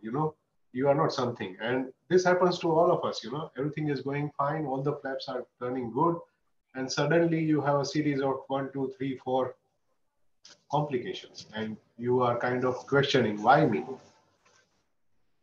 When I was actually preparing this presentation, I went through this very well-known book of Way and Mardani, and I was reading this Avoiding Complication chapter by Jeremy, Andrew, and Wynette. And it is actually reflecting what all of us thinks. It says that it is something of a dent to personal pride to be singled out among so many internationally distinguished contributors to write a chapter on complications in microsurgery. How did editors know we were so experienced? Maybe our panelists and our lecturers must be thinking same.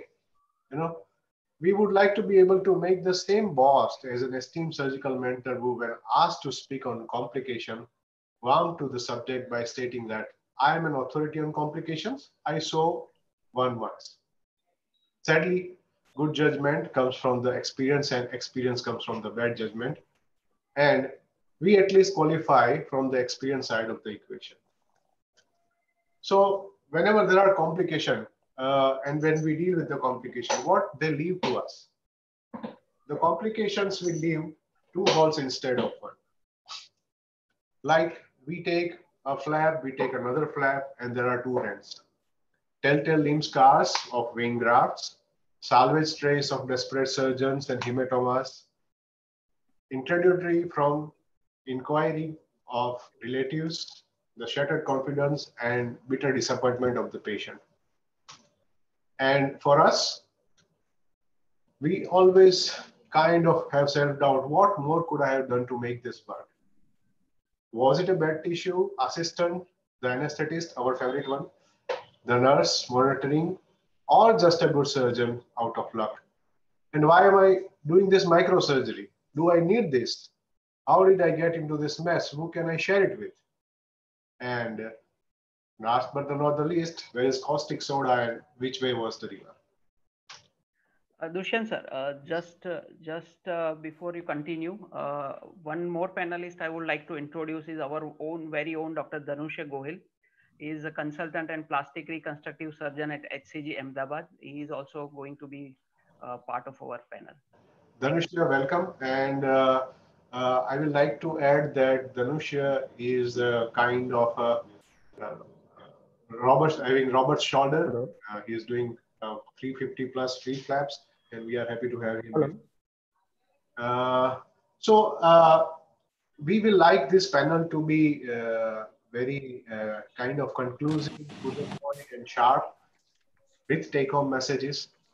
For every case, we will like to have the discussion on what is this complication, how we could have avoided it, and what can be the corrective action, and any other innovative inputs you have.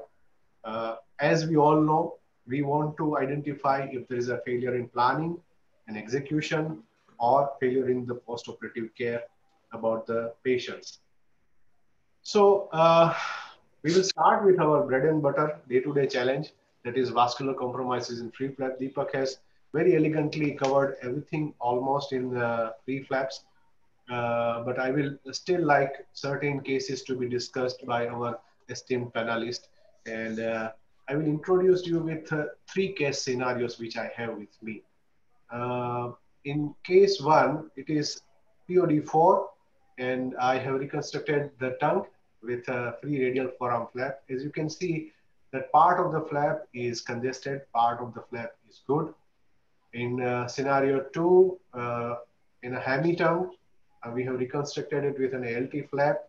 It is day 5, and flap has started giving congestion at the edges of the flap. In part 3, there is a bilobed LT for a full thickness defect, and this is day 8 of the flap. Flap is swollen, flap is edematous, but still it is bleeding good. I would like Akshay to comment on these 3 scenarios, and I would like him to tell that how he is going to manage this flap, what he will do with these flaps. Akshay. Yeah, thanks, Dushyant. In the scenario of the flap 1, I would, since there is just edge, the flap edge is slightly discolored and rest of the flap is bleeding well, I wouldn't be much worried about that flap unless my drains are not working and if I'm suspecting early or the fistula connecting to the neck. The second scenario in which the flap looks dusky and in this situation, I would consider exploration. And this is a situation, it's post-op day 4 or 5. So there is a chance that the patient has developed a fistula to the neck and we need to go and clean up the neck and check the anastomosis as well. On the third scenario, the flap looks, it's just, flap is swollen.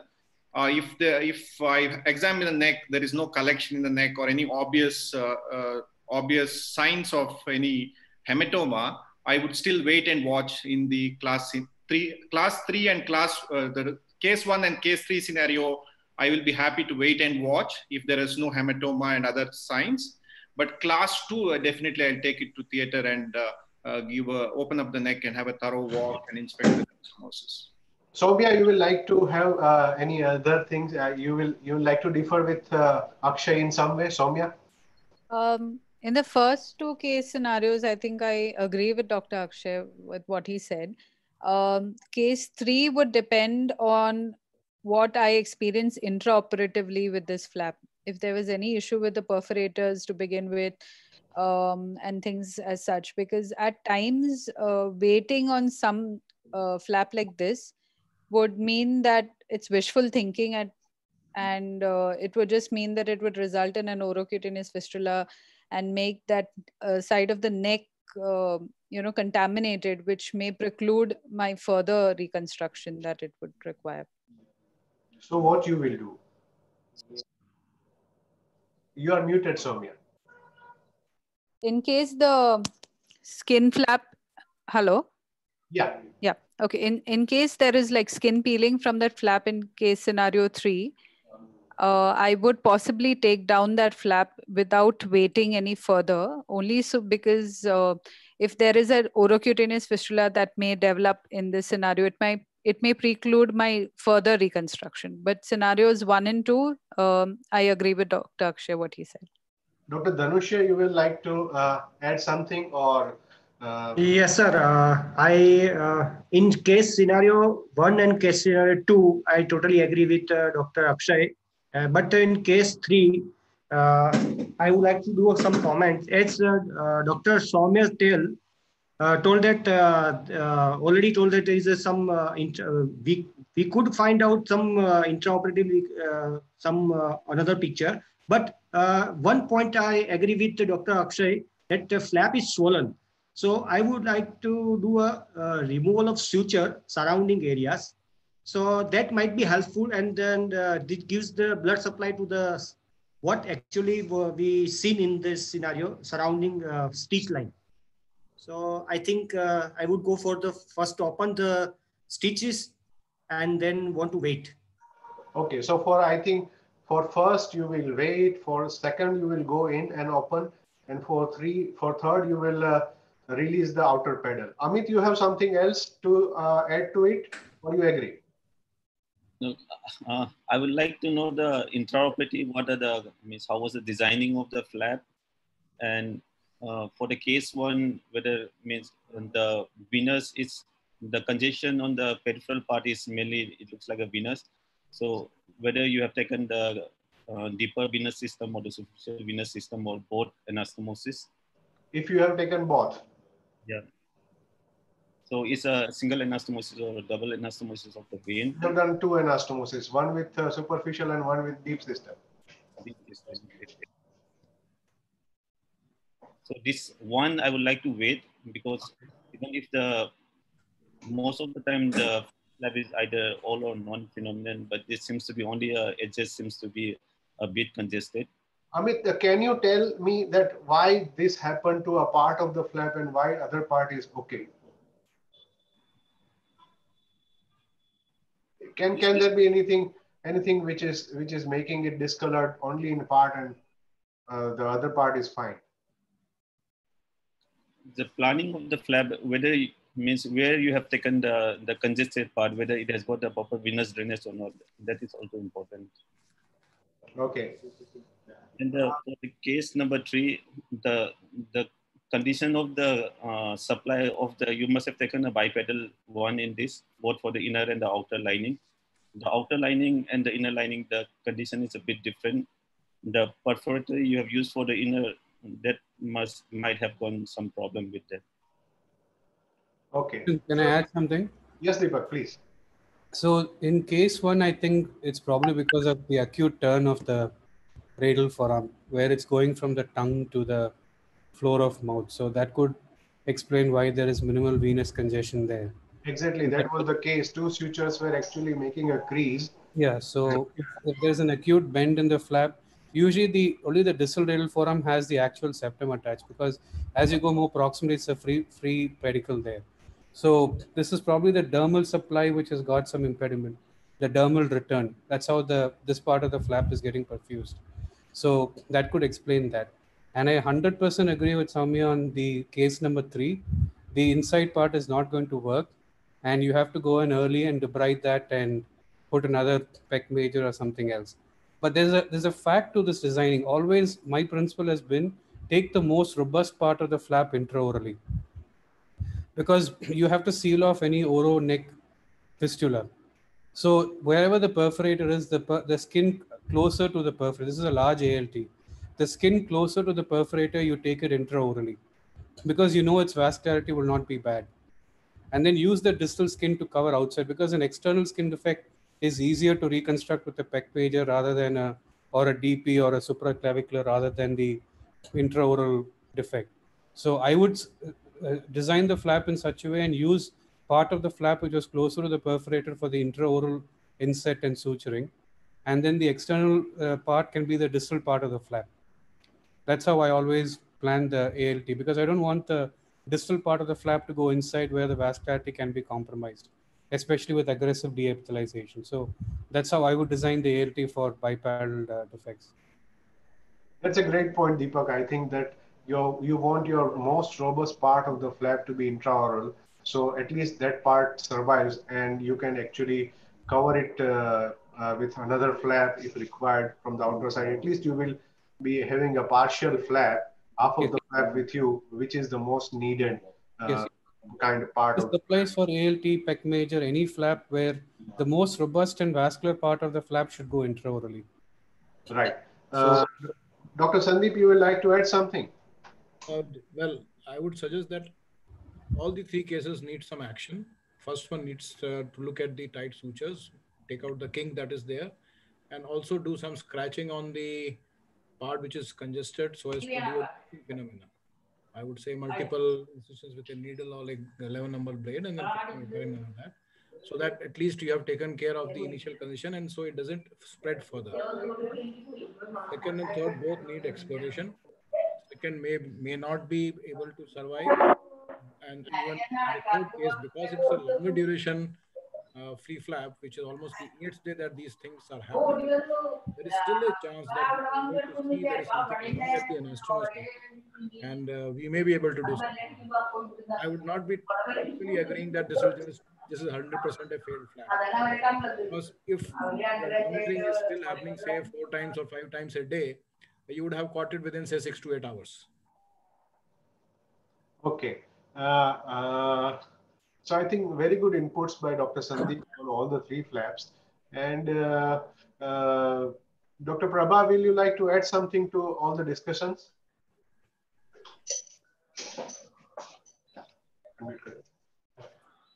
Dr. Prabha?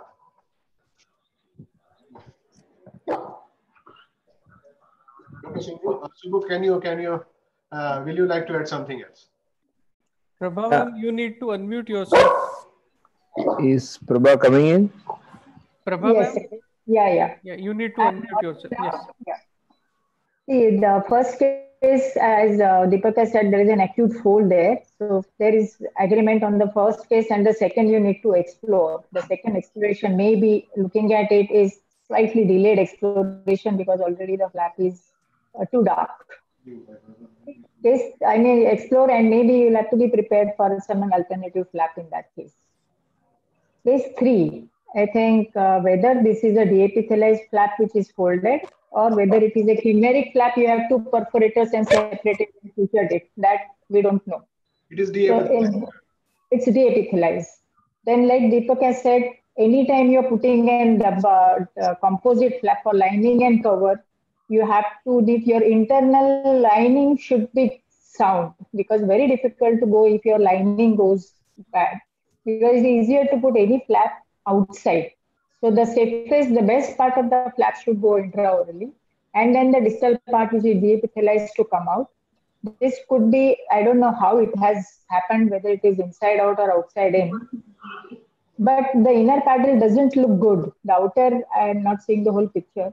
The inner flap is dicey, may result in, so waiting for a long time will have an OC which is going down into the neck. So I think you need to explore, see how it is.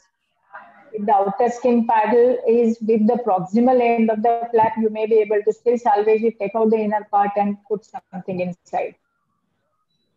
You need to explore, because waiting is not going to really solve, because patchy intake inside is always a troublesome thing. It will always end up in an OC, and you will always have a problem and a secondary thrombosis, and you will lose the whole flap in any case. So you need to explore flap 2, and you need to see the flap, you need to explore the flap and in case 3 also. Dr. Iyer? Agree, for flap 1, everybody is quite clear.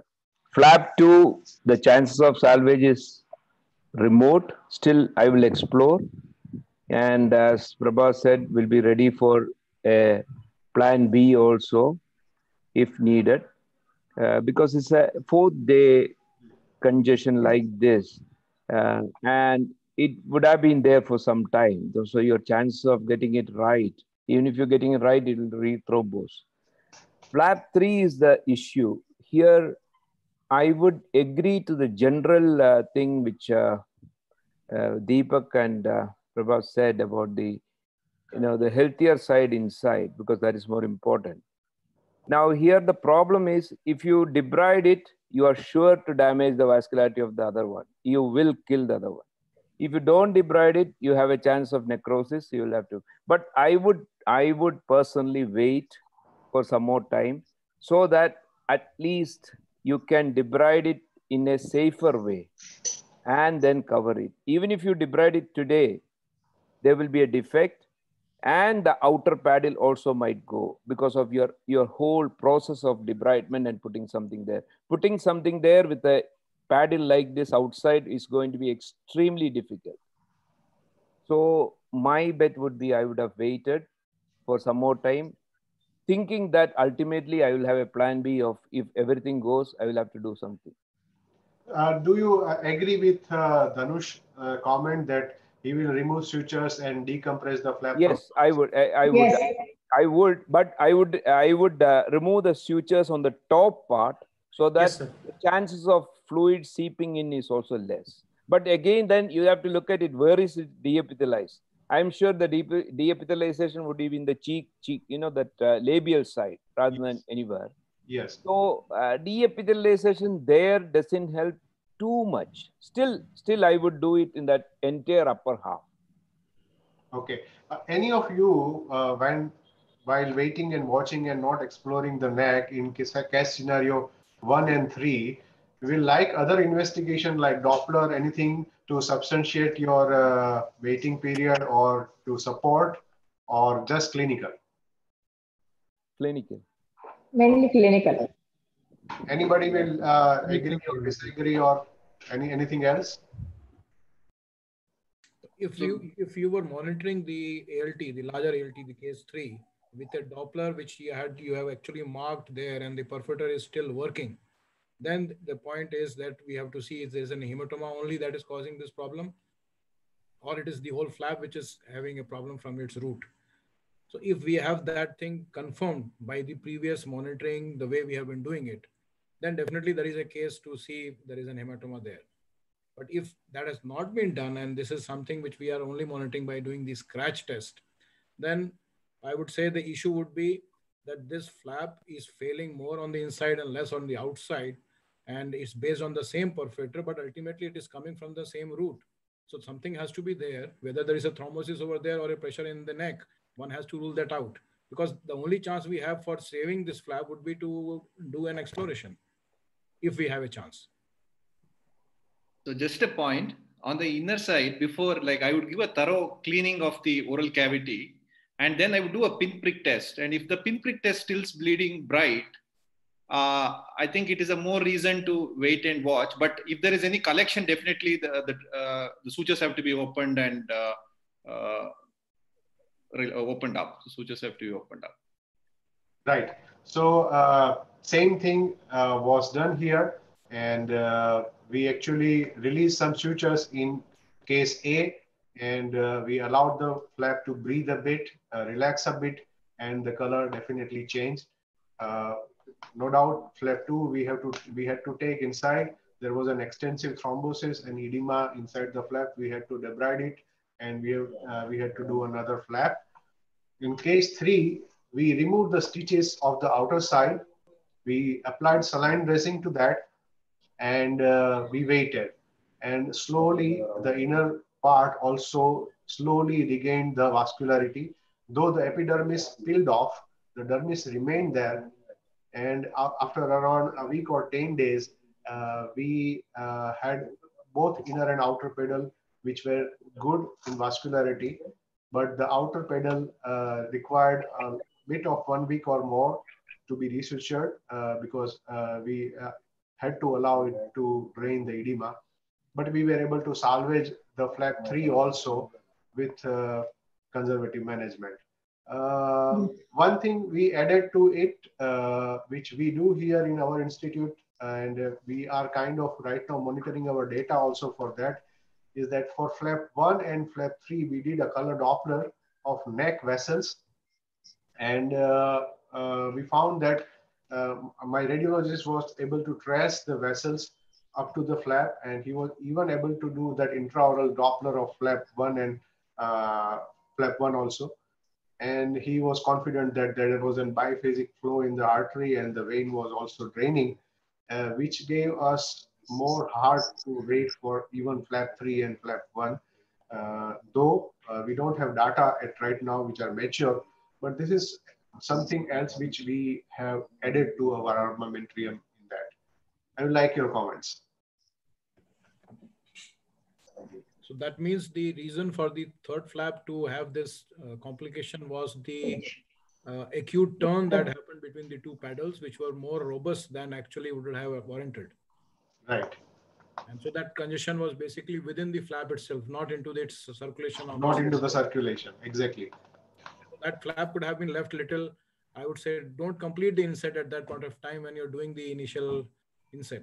It was an excellent point you actually made in your presentation, that if you feel that your external inset is going to actually compress the flap, don't do the external inset, delay it a bit. I think that's a very good point which you mentioned in your presentation. So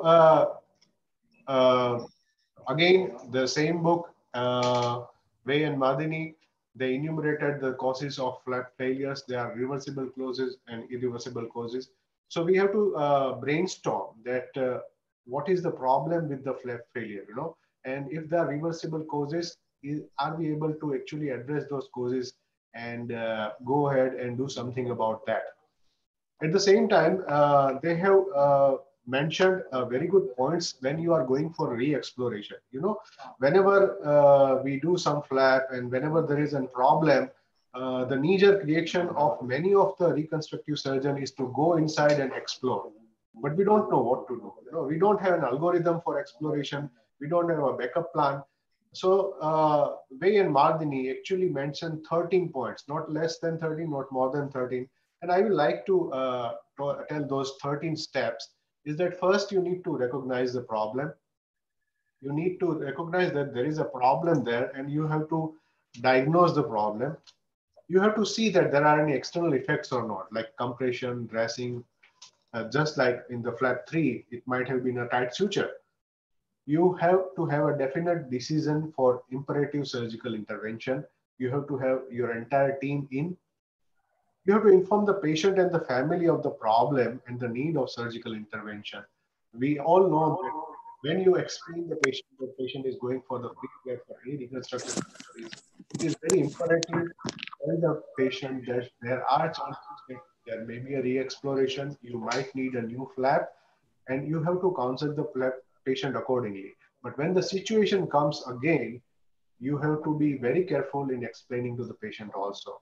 And no doubt you have to explain the consent also in explicit way that you may need a new flap, etc.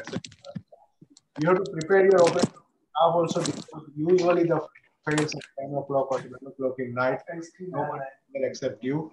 And you have to actually have the microscope, your instruments, everything there. You have to do your pre-operative workup. You may require blood or other products if there is an hematoma or there is a lot of bleeding. You have to have expedient transport and preparation of the patient. As Deepak rightly said, that there are golden hours of flap salvage. Beyond that, there will be impossible to salvage the flap.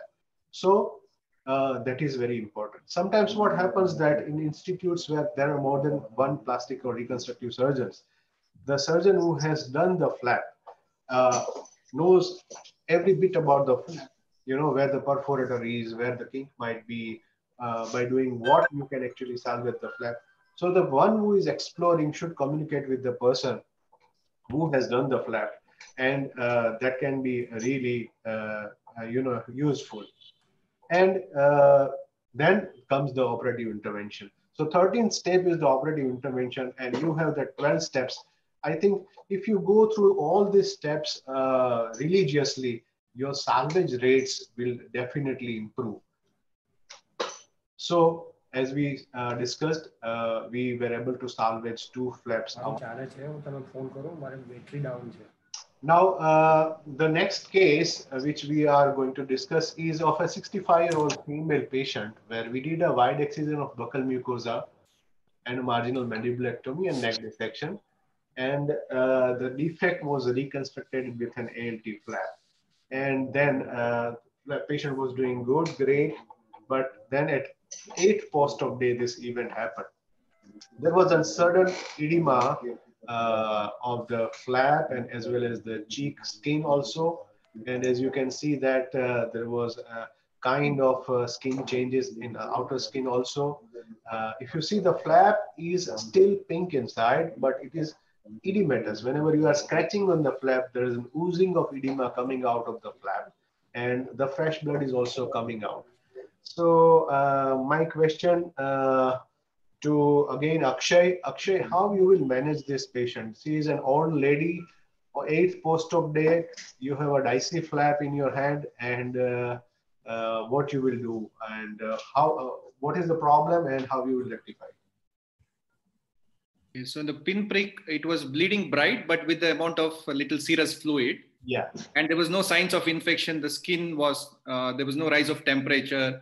So in this scenario, I would get an ultrasound of the neck. Okay. I would not hurry up to take the patient to the operating theater. So I would get an ultrasound of the neck. I would check the hemoglobin. And then if there is no hematoma, if there is a seroma or a hematoma, I would definitely take the patient to the theater and open up and drain the hematoma. I wouldn't touch the anastomosis. I would just drain the hematoma and then wait and watch. Okay, so we did ultrasound of the flap. There was no hematoma. There was hardly 10 cc collection in the neck and lateral to the flap. But our sonologist said that there is a lot of edema inside the flap. Soumya, what you will do if there is a lot of edema in the flap, no hematoma, and still there is an puffy kind of a flap. It's still bleeding. It would, I would suggest close monitoring of the flap to be resumed again, to check consecutive, like half hourly, or then if it's okay, then you keep increasing the time period, and you just to notice whether the change in color of the bleed rather than the bleed itself. So if it looks like it's getting progressively congested, then do something about opening up the neck and releasing whatever collection there is. And with regards to ultrasound, this is something that Prabha madam would usually say, that when we send our patients to the ultrasound facility, the pressure with which they would actually do the test, may at times compromise your anastomosis with the friction rather than the pressure. So yeah, I would like to see what is happening rather than rely on an investigation. Okay. With close monitoring. So a very good point you have said that the sonologists, the sonologists are usually trained to compress their probe and to damage your vessels more than what is actually necessary. But at the same time, I would like to add that you need to teach your sonologist how to behave with your flap. So we make it sure that every time when my patient goes to sonography or Doppler for the flap, one of the person who was inside the OT, my fellow or myself, goes with the patient and asks the sonologist to look at the place where we are actually having the vessels or where we are actually having the problem. And fortunately, my sonologists are now listening to me. They are kind of trained, and they are kind of helping us out. I would like to add to this scenario that with ultrasonology, we did a Doppler also of the flap vessels. Interestingly, the flap vessels, that is the artery of the flap, was fine. It was pulsating nicely with a biphasic flow. It was stressed up to the perforator, generation of the perforator from the cheek. But my sonologist said that there is no vein. Vein is collapsed. There is no thrombosis in vein, categorically, and the vein is entirely collapsed. That's what he added to the thing, except the edema. Now, in this case scenario, Deepak, will you like to do anything else? I have absolutely no idea, because I have never encountered such a specific problem where there's so much of edema within the flap, that too an intraoral flap. So the sonologist said that the vein is not flowing, is it? Yes, vein is collapsed. There is no thrombosis in vein, but vein is collapsed. Most probably because of the edema compressing the vein. This is an ALT flap, correct? Yes, this is an ALT flap. So the mandible is intact. Sorry? Mandible is intact. We did a marginal. So where is the perforator of this flap? That is in the dead center of the flap. So would you think that if you open any anti-gravity sutures, you might release the compression between the cheek and the... Is the bulk of the cheek because of the flap, or is it because of the edema? No, it was initially not because of the flap, but it was kind of soft and supple. Though it was an ALT, there was a bit of the bulk. The lady was having fat inside the flap. Okay. But it actually increased in last 2 days. You're sure it's not fat necrosis or anything like that? We are not sure right now. We have not opened it up. I would think that we can try removing some anti-gravity sutures in the oral cavity. Right. Or if you're suspecting this to be lymphedema, I don't know how much manual compression would help, because already the vein is collapsed. And by you manipulating or trying some massage or something, it would make it worse. If the vein isn't flowing, I would like to go back into the neck and see what it is, because it's ultimately going to cause the flap to die, if that's what you're saying. Okay. So this is what we did, we opened up the neck. Yeah. We opened entire neck sutures, and and there was a lot of edema fluid that was oozing from the neck. We were getting almost 8 to 10 pads kind of soaking wet with the edema fluid, and we You had sure it's edema fluid and it's not saliva? yeah, it was edema fluid only. It was Okay. edema fluid. Okay. Because the neck, because it was so tight, you know, I don't think so anything from intraoral to can go extraorally because such a tightness of the flap. Yeah. And the of the flap was till date fine. All the suture line was good, but there was a lot of edema which was coming out, and we placed this corrugated drain there lateral to the flap because there was no other place where we could have. Dr. Dushan, what was done for the parotid duct? For the parotid duct, yeah, parotid duct was tied in this case. You have ligated the duct. Yeah, ligated the duct. Sometimes they can be leaked from the parotid tail area also. But yes, that can be leaked. I think that's a good point. Dushan, do you remember the case we did, the fibula for maxilla, where yeah, severe parotitis? Yeah, that compressed the vein. That compressed the vein, and I had done it to superficial temporal artery and vein, and then you had to redo it with a vein graft to the neck. You remember that case? Yes, I do remember it. So I guess we have to keep parotid pathology also in mind when you see such, like, you know, that also has to be kept in mind to rule out any salivary collection or parotitis. Right. But I would have opened the neck in this case purely because the vein wasn't showing any return. Exactly. The vein blocked at the upper extremity. That's why it was not distally filling up. The compression there higher up. The compression was in entire cheek flap. So entire cheek was kind of compressing it. There was medially there was mandible, laterally there was tight skin. Yes. It was kind of a compartment syndrome laterally to the flap. It was artery was not as yet compressed because the pressure may not be adequate for that. Yes, yes. So it was kind of timely that we released it, and when we released it, things improved, and slowly down the line, that also improved. As you can see, Can I ask you a question? Yeah. Pedicle was tunnel medial to the mandible or lateral to the mandible? Lateral to the mandible. Lateral to the mandible. Yes, it was lateral to the mandible. So there's not much of a floor of mouth defect. Yes, exactly. Okay. What happens, Deepak, usually is that when the flap is bulky and when you are going to put it intraorally, what happens that your suture line to the floor mouth and upper alveolus is there, and then after 2 or 3 centimeters of thickness, your pedicle starts. So if you take the pedicle medially on the mandible, there will be a kink. Correct. So the normal lie is usually lateral to the mandible. Yeah, and with ALT thickness, so it will have its own padding like that. Exactly. Yeah, try and thin the ALT as much as possible. I guess that is because a lot of this edema is because of the fat edema rather than the skin edema. So yeah, it's a bulky flap. Right. So I think debulking of the flap can definitely help in such scenarios preoperatively. So flap fashioning before your inset is also very important. So we were able to salvage the flap, but this is what happened at day 20. The skin of the cheek gave away, and there was kind of an unhealthy flap, unhealthy soft tissue under the skin of the cheek. Everything else was healing fine, and one day there was a perforation in the skin, and now there is a kind of an unhealthy tissue at that portion. Now the lady is having an immediate requirement of the radiation also. We were thinking that if everything is fine, we will either suture the neck or we will put an STG in the neck skin, but now we are getting another problem with the cheek.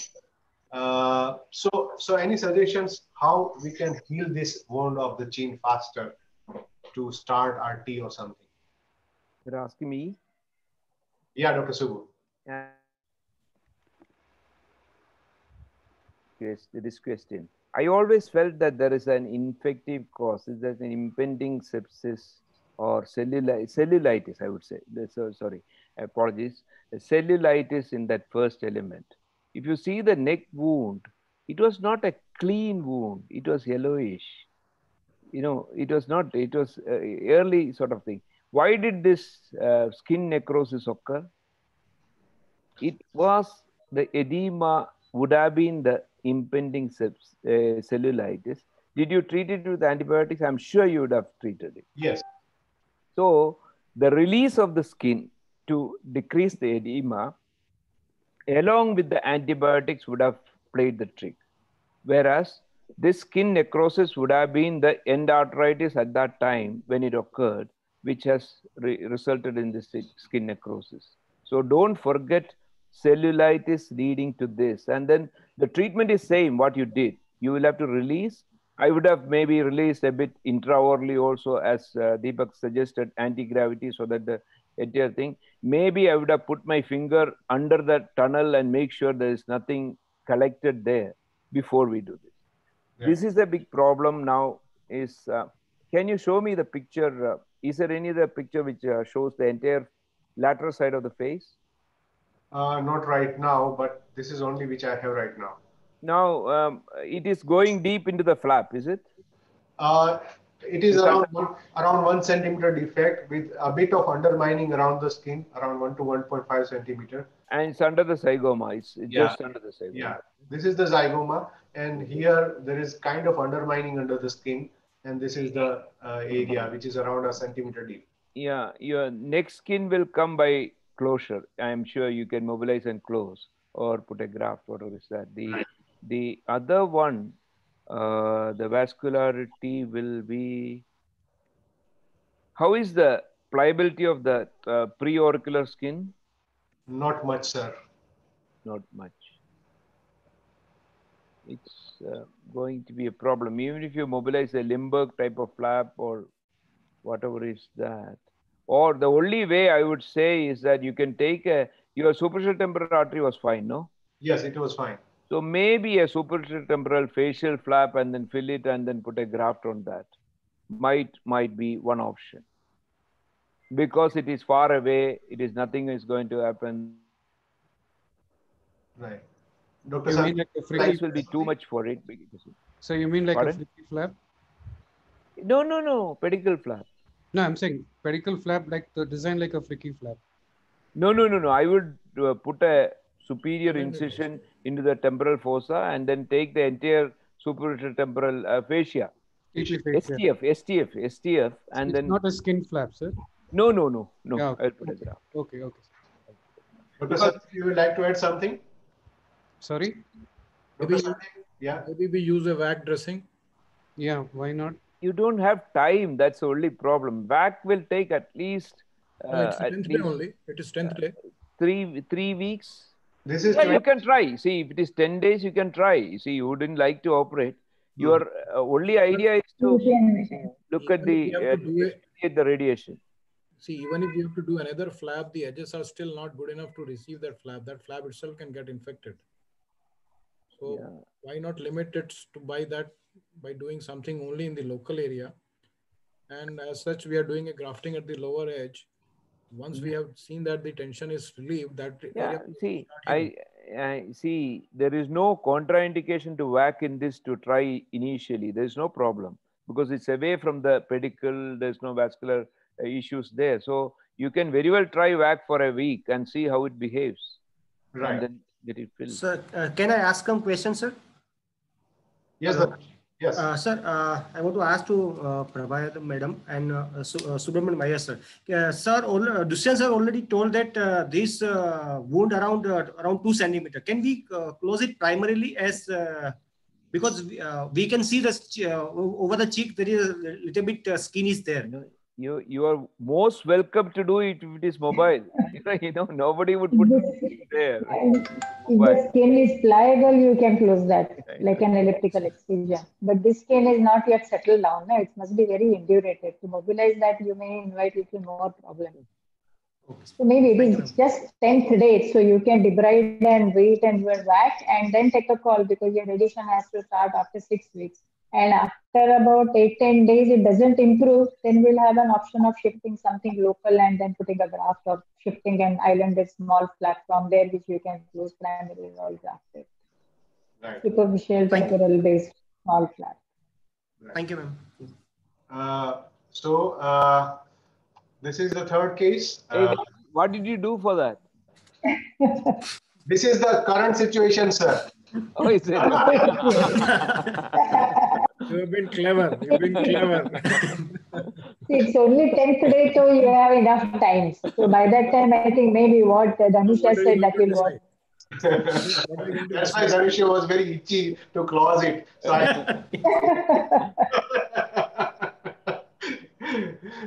okay, so the next case is of a central arch alveolus patient where we did a central arch segmental mandibulectomy and bilateral neck dissection, and we reconstructed the patient with fibula, free fibula osteocutaneous flap. And he's a 55-year-old gentleman, a bulky one. And this is what we got at around 5th day. What happened here is that the patient was doing fine, but suddenly there was an infection at floor mouth. And there was a significant pus discharge from the floor mouth. And that pus discharge actually resulted in a fistula, orocutaneous fistula, from the same side where we did neck anastomosis.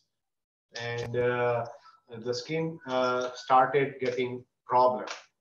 So after, what we did, we opened the neck, we drained the fistula, we placed an corrugated drain inside the neck.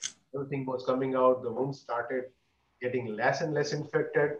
But as you can see, the skin of the periphery had a bit of vascularity, kind of, but inner part of the skin, outer skin was good, kind of at the margin, but the inner skin started getting necrosed. This is gone. So what to do with this flap? Do you go full-fledged inside, debride everything, come out? You just do partial debridement, wait and watch how the flap behaves, because it's a precious flap, a central arch fibula in a hefty man, and till date the half part of the skin is kind of bleeding well, and we have kind of taken some control of the inflammation and pus discharge. Dr. Soumya again. Okay. My first and foremost concern with any free fibula flap in which the skin paddle is giving an issue is contamination of the plate. So even if this flap were to survive, if there is a biofilm that gets formed over the hardware, if not now, post radiation, sometime all that is going to give way and we're going to have, if not immediate, but delayed problems. This flap, the way that it definitely looks like the inner paddle is gone. A partial inner paddle survival in a free fibula flap is never a good idea. So if the first thing would be to take this patient into the OT, take down the skin paddle, check if the bone is bleeding, and if that's fine, give a thorough wash, all that. And if possible, if this, you mentioned that the patient is hefty, so probably taking a thin pliable radial forearm flap and securing the inner lining would be the best case scenario, if that's possible. Right. Unfortunately, we explained same to the patient, but patient said that, no, I don't want to go for another surgery. We kind of had no choice but to debride the flap inside the ICU. He was not even ready to go inside the operation theater, and we had to debride the flap. And we did serial debridements of the flap, this is what has happened after that. He has started having granulation from the floor mouth side. As you can see in the second, there is some skin here, which is also looking good. But as feared, there is a fibula here and there is a partially exposed hardware here in this patient. My questions to Dr. Deepak here is that how to identify that if the skin goes, it is only the skin loss and not the bone loss. Is it only you go inside the OT and then you know that your bone is viable with all the full-fledged kind of preparation that you have to use a next bone flap, or any other investigations or anything else which can say that your bone is viable? How to deal with that scenario? Usually the skin is a surrogate marker for bone viability. That's how we normally monitor these flaps. But when the skin goes, the only thing that you can see is rub the bone and see if the bone is bleeding. But I doubt that would have been possible in this case after so many days, because there will be a lot of fibrin and slough around the bone. And for me, any bone exposure means devitalized bone. ISR also will have some thoughts on this. But for me, any exposed bone is devitalized bone, and any exposed hardware and exposed bone means it's devitalized. That is my take on it. So, we have to plan for another bone flap if possible, forgetting this person's circumstances. But I don't think this will be a viable flap in the long run, especially if he's going to receive radiation and all those things. This is going to show problems sooner rather than later. Yeah, so he's already having this on the 21st day. He is T4AN0. He will definitely require radiation. But with this scenario, it will be really dangerous to even send him to the radiation oncologist even. Yeah, but then what are we waiting for? Because any exposed bone after some time becomes devitalized. And exactly. The pedicle behind that bone also was bathed in saliva for some time and bathed with dead tissue and all that. So, and we don't know if this part of the bone is surviving based on the pedicle attachments or just the periosteal attachments. Because, the fibula, after a certain point, when you do the osteotomies, it's only the periosteum that connects the distal most segment and the proximal segment. So I would think that this bone is non-viable, and you have to plan for something else. Anything like bone scan or something helps in this scenario? Yes, bone scan will help you. This 21 days, na? Yeah, 21 That days. will show you. But you'll have to really draw the picture and ask them what segment to be seen. That will definitely show it. Not initially for first 5-6 days, everything is like a hotspot. But now it's almost 3 weeks.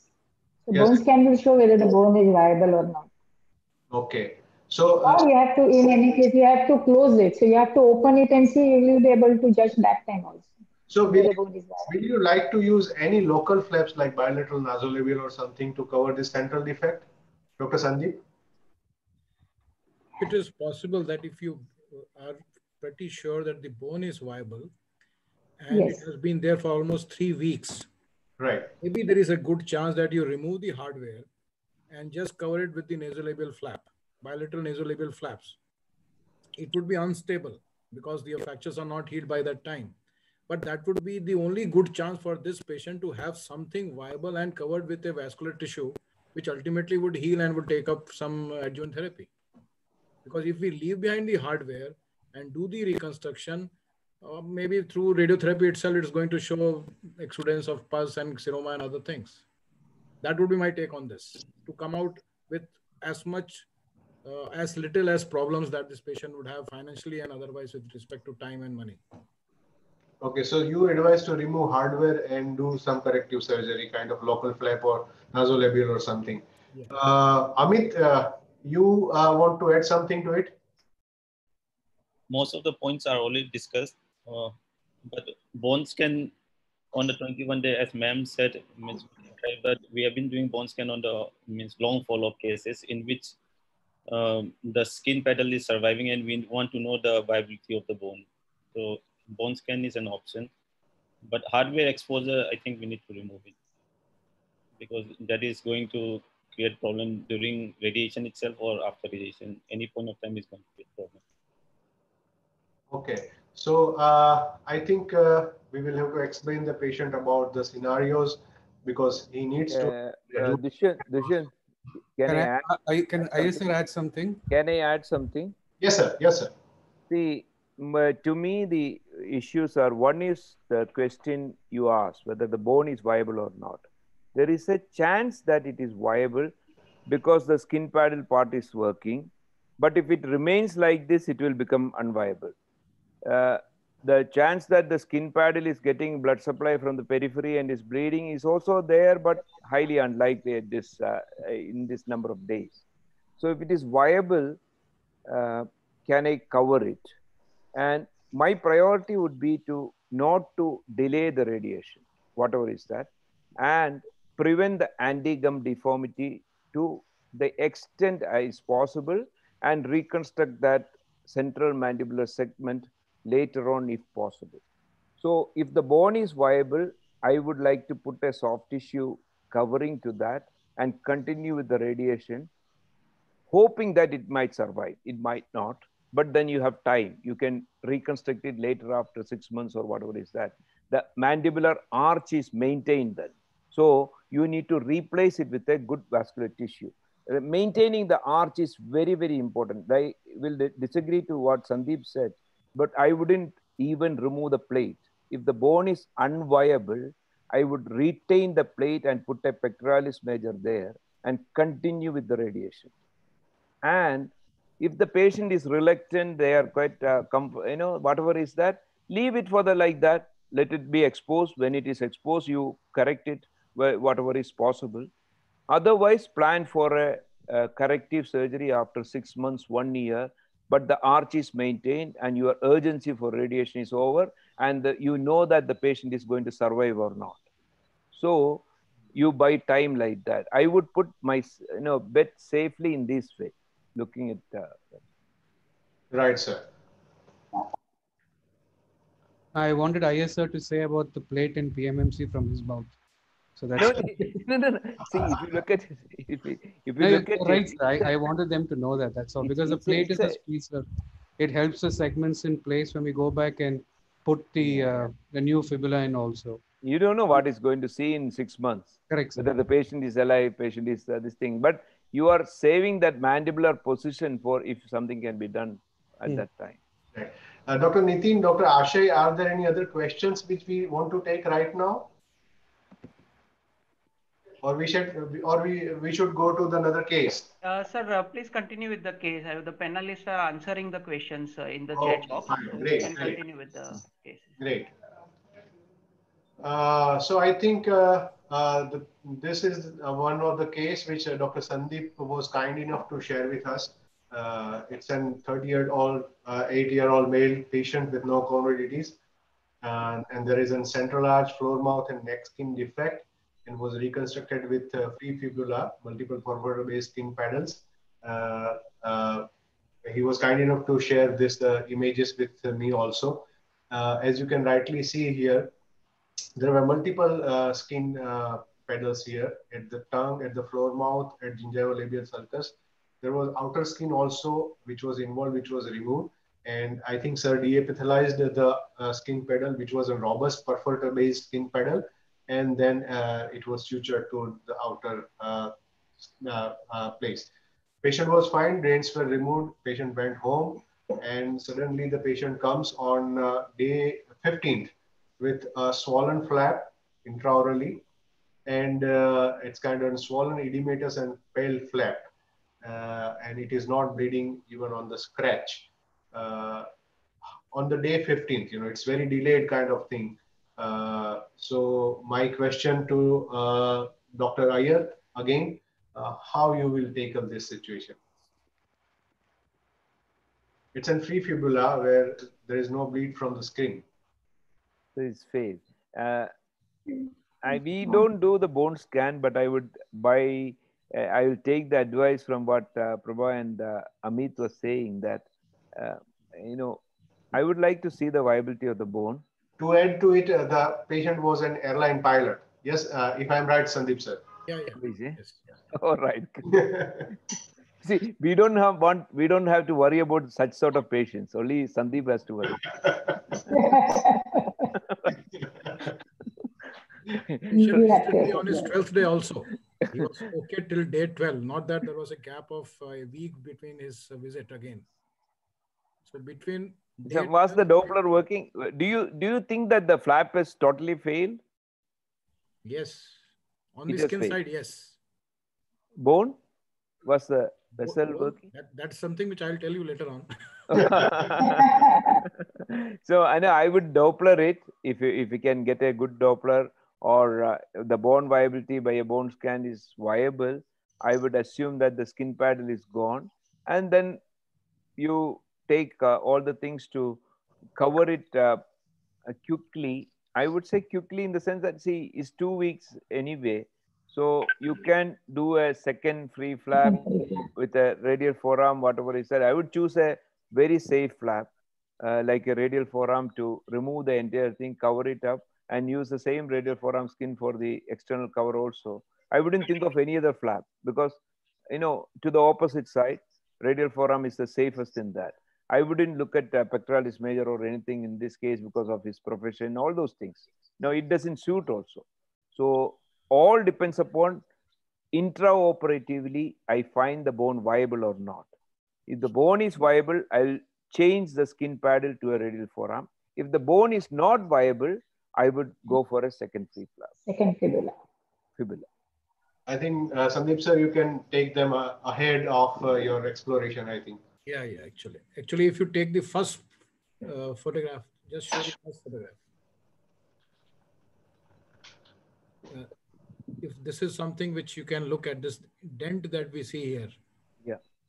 So I also had to look it back and then realize that there was something happening which maybe I missed. And this was exactly the place from where the perforator was coming. This is the osteotomy site, is it? And also, yes. And so this was actually the site which his teeth was hitting. And finally, we lost this flap because everything had settled. He had gone home and he had started oral. Chewed on it. So actually, once he started eating and drinking, his perforator gave way and everything went haywire.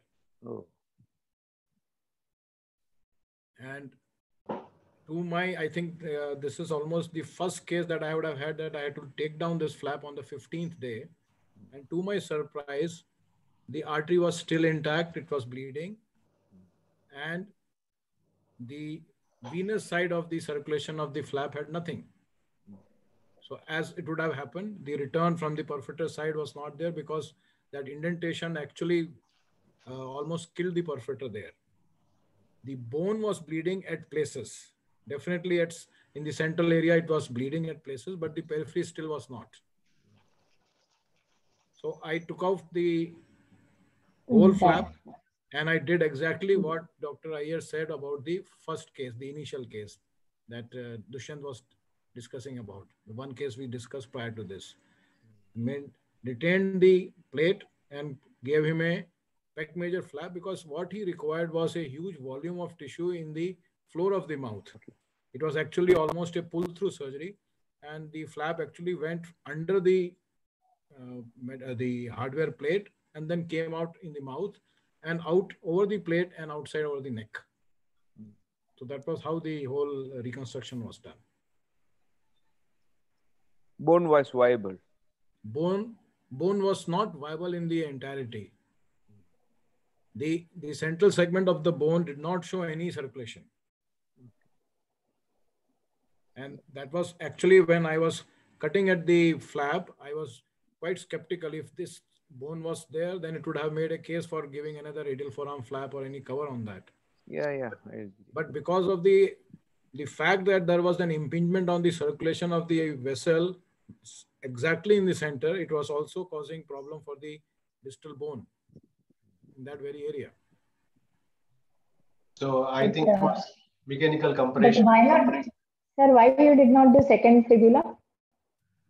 Patient did not agree because he needed his legs also. He needed to put brakes on his athlete. Yeah. For him, he said, if you take a pec major, I can maybe still be fit enough to have some activity. Right. But if you take both the bones, I may not be fit to be continuing as an airline pilot. And I have followed this patient. He was an international patient. He was from, I think he was flying Air Romania. And this patient, after we did a pec major, I followed him for almost 2 years. He did well. Everything is fine. And after that, since last almost 8 months or so, I have not seen him. He used to be there coming for regular follow-ups. So let's move again to the next case.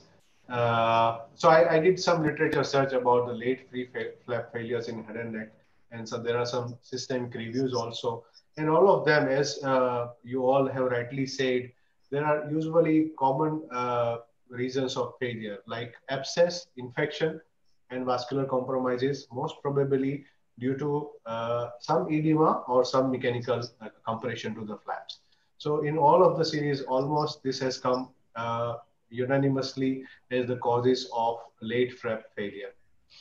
Now let's go ahead with the one more problem of head and neck. Usually our head and neck wounds are clean or not maximally clean contaminated wound, and we very rarely come again very severe sepsis or very severe necrosis. But I would like to share with you one of the very worst kind of necrosis and infection which we had. He is a patient, 42-year-old male, who had through and through defect in the cheek and kind of a lean and thin patient. And we did PMMC flap in him, bilobe PMMC flap. The skin of the neck from the day 3 started giving some discoloration. And at day 5, we had this fulminant kind of necrosis in the flap, around the skin area, and even in the chest area. And as you can see, it's kind of a very bad, ugly looking picture. Dr. Soumya, how you will handle this situation? What you will suspect? What you will do? Looks like some form of cellulitis. What is the status of the intraoral paddle of the flap? Paddle is good. With God's grace, the paddle is good. Okay. So I think this picture, I mean, it looks worse than what it actually will be. And it could be a wait and watch strategy that can be applied where you give good antibiotic coverage, possibly do some local debridement, and just give it some time for granulation tissue to reappear, and then this chest wound can be managed with just a skin graft at a later date. Dhanusha, you would like to add something? Dr. Dhanusha? Yes, sir. Yeah, you would like to add anything to this? Sir, yes, by looking this scenario, this I would go through the immediate debridement and remove all the sutures and everything, and debris and necrotic tissue, and make the wound is clean, and followed by the oral medication, and improve the general condition of the patient. As over the neck and the flap side, same. I would like to go to for the debridement and remove all sutures, starting from the upper side, cranial side, gradually to goes to down, and remove all necrotic tissue, and then thorough debridement actually required for this patient. Then only when infective foci is there anywhere inside the body, they definitely will fulminate again, and then which maybe leads to a cellulitis, sepsis and sepsis type of condition. So this is first step to this. So as you both rightly say that this is not one of the common scenarios in head and neck. Dushan? Yes, Deepak. Yeah, please. Why is the chest wound necrosing beyond the suture line? Is it some sort of fasciitis or? Yes, sort of necrosing fasciitis. The picture looks like that. Yes. Because diabetic status? Yeah, his general like diabetes and he has no other comorbidities. He is fit and fine. This is so rare, no? Because very rare, very rare. Not communicating with the oral cavity. What is the reason? Was it a a resistant bacteria or MRSA sort of type? Maybe MRSA. Yeah. So let me take you through it. So we did some literature search, and there are a few cases of necrotizing fasciitis in literature, and they do behave bad. They say that usually E. coli, Proteus, or gram-negative streptococci are the culprits. Patient usually can have some immunocompromised status, diabetes mellitus, and this will require actually a very aggressive management, because many a times we don't come through these patients, and we kind of don't foresee it. So what they say that, and what we did is we did swab of this patient, and there was a heavy growth of E. coli in all the wound. And rightly said, we did a thorough debridement. We had around 4 or 5 procedures in this patient with debridement, and ultimately saline dressing, and ultimately a healthy granulating wool, and around 3 sessions, I think, 3 sessions of skin grafting, and ultimately the wound started healing. Even hyperbaric you can consider if it's a problem. Yeah. So hyperbaric is a good suggestion. We were lucky that the flap survived. You know, flap was kind of floating in between. Sutures were removed from all the side, and with all these adversities, our cemented flap, you know, kind of. I will say that PMMC is sometimes RCC. It doesn't budge even to the infection. So Yes. But we've had a patient who had rib osteomyelitis after a pec major harvest, exactly like this. Was fasciitis, then it became deeper and deeper, and then we had to debride like part of the rib, and we had to use opposite pec major like how we do for, you know, chest wall closures. We had to use the opposite pec major and try and close it. So it's not, I guess it's not that uncommon, but we have to be very careful, I guess. yes. So you have to be very careful. I think. So the neck looks like to be primary closure. Yes. There's no graft on the neck. No, it came primarily. Great. Question, one observation. Yeah. It's actually a very huge flap that you have harvested. Right. And I would say one small observation that comes from the fact that whenever we take a large paddle and the skin that is actually planned over the pectoral area, we should realize that the most of the skin which is supplied to the chest is the area where the free border of the pec major is there. There we get the maximum supply to the skin overlying that. So if we orient the paddle of the large flaps transversely rather than obliquely, the two things will not corroborate to each other. One, the area which is left behind will not become devascularized, and the flap that is taken to the reconstruction site would also have a better supply. That is my observation with all the large flaps that I have done. I find it that if you orient it transversely, and you may go well beyond the anterior axillary line, almost up to 5 to 7 centimeters, they do pretty well even in the large size. And that is to do with the supply that you get from the free border of the pec major muscle. And Sandeep, so the other important thing is if you keep it transversely, because of the length and breadth ratio, you can take some more of the rectus, the skin on the rectus also. Yeah. So it gives you a wider flap also if you need to do that. So kind of, yeah. So I think modification of there must have been some ischemia which actually made the organisms become subservient in that area, and it became a necrotizing fasciitis. Yes, sir. The issue was that it was at both the sides, you know, at the neck also, at the chest also. Okay. So I think the take-home message is that you have to keep an high index of suspicion. Look for the immunosuppression if there is any. You have to act really fast because it is a rapidly spreading. You know, we waited for 2 days just by doing the dressing, and it actually spreaded a lot. Use culture.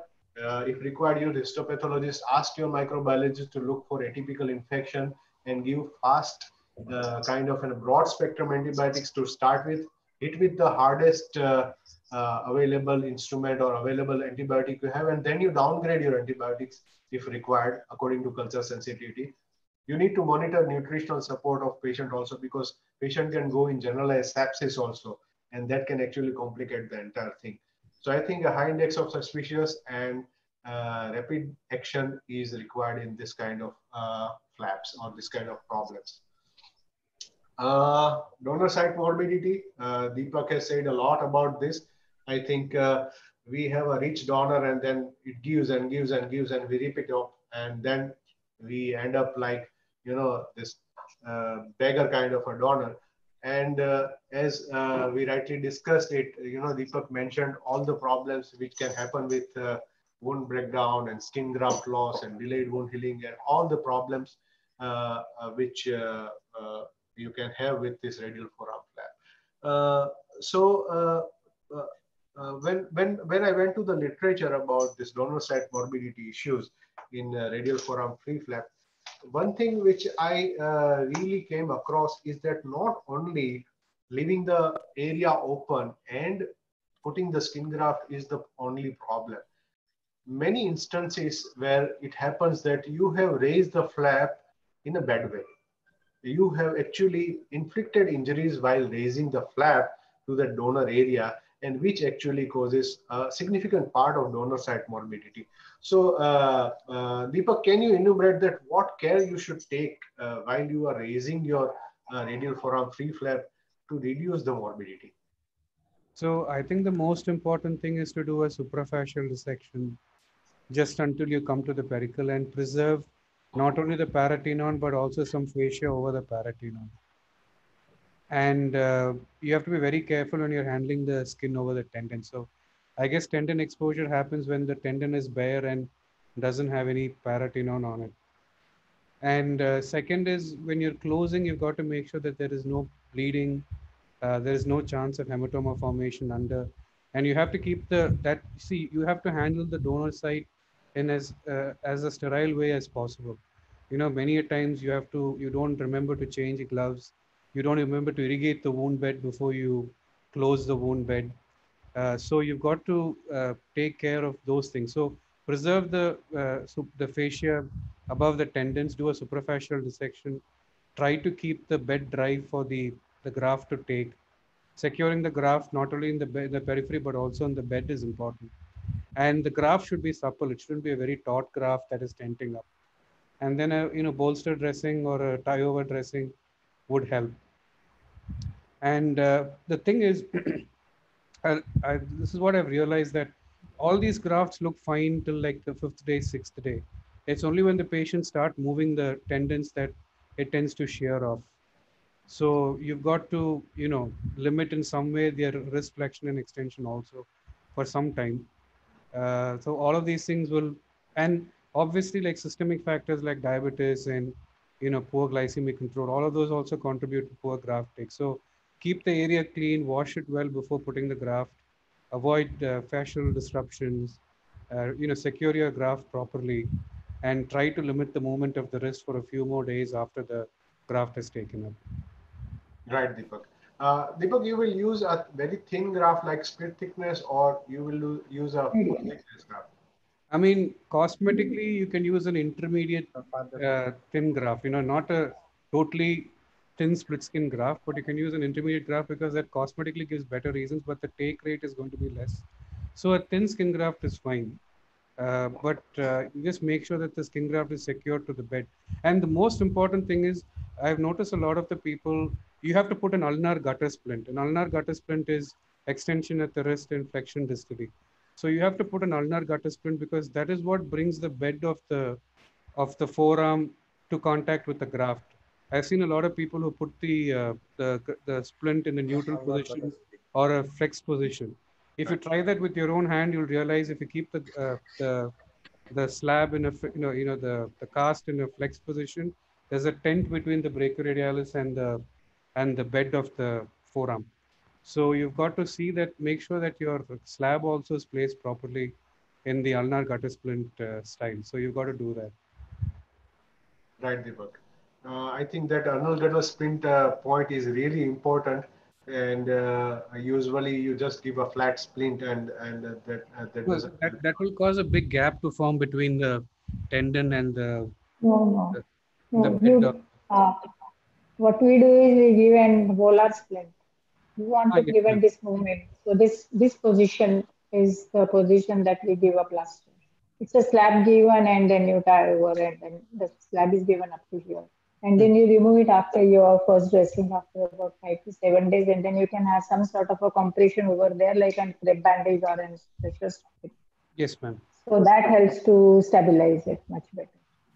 And a totally superficial harvest, and keep the tissues wet all the time because you forget to irrigate the tissues and tissues or paratenonic exposed really dries up. Any one of you have used expanders before raising the flap or after the flap to close it with skin? Anybody of you has used it? That will be in a non-malignancy case. Yeah. So has used it? There's another technique of closing the radial forearm. You can use an ulnar advancement flap. It is actually but that is for very limited areas, not a very big flap. If the flap you can do a sort of a big transposition from the ulnar side, but that is for a very not very big flaps. It's a very small flap, ma'am. Very small flaps. Yeah. So you can shift it like a rotation flap. You shift it and close it primarily. Yes, ma'am. That is it. Amrita, I Or think. a flap like that. Shape Or a modifier. flat longitudinal flap like that. Exactly. This, I think, Yes. Surij had this kind of presentation from Amrita, if I remember right, Deepak. It Yes, has in, the it, shape modified radial forearm. it has Yes, been published recently in Head and Head Neck. and neck. We just last this month or last month. Right. So what would be the maximum width you can take with this kind of design? Whatever you can close primarily by pinching. Okay. And then you 2 double the width and calculate the length. That's all. Usually 2 centimeters. 2 centimeters. Right.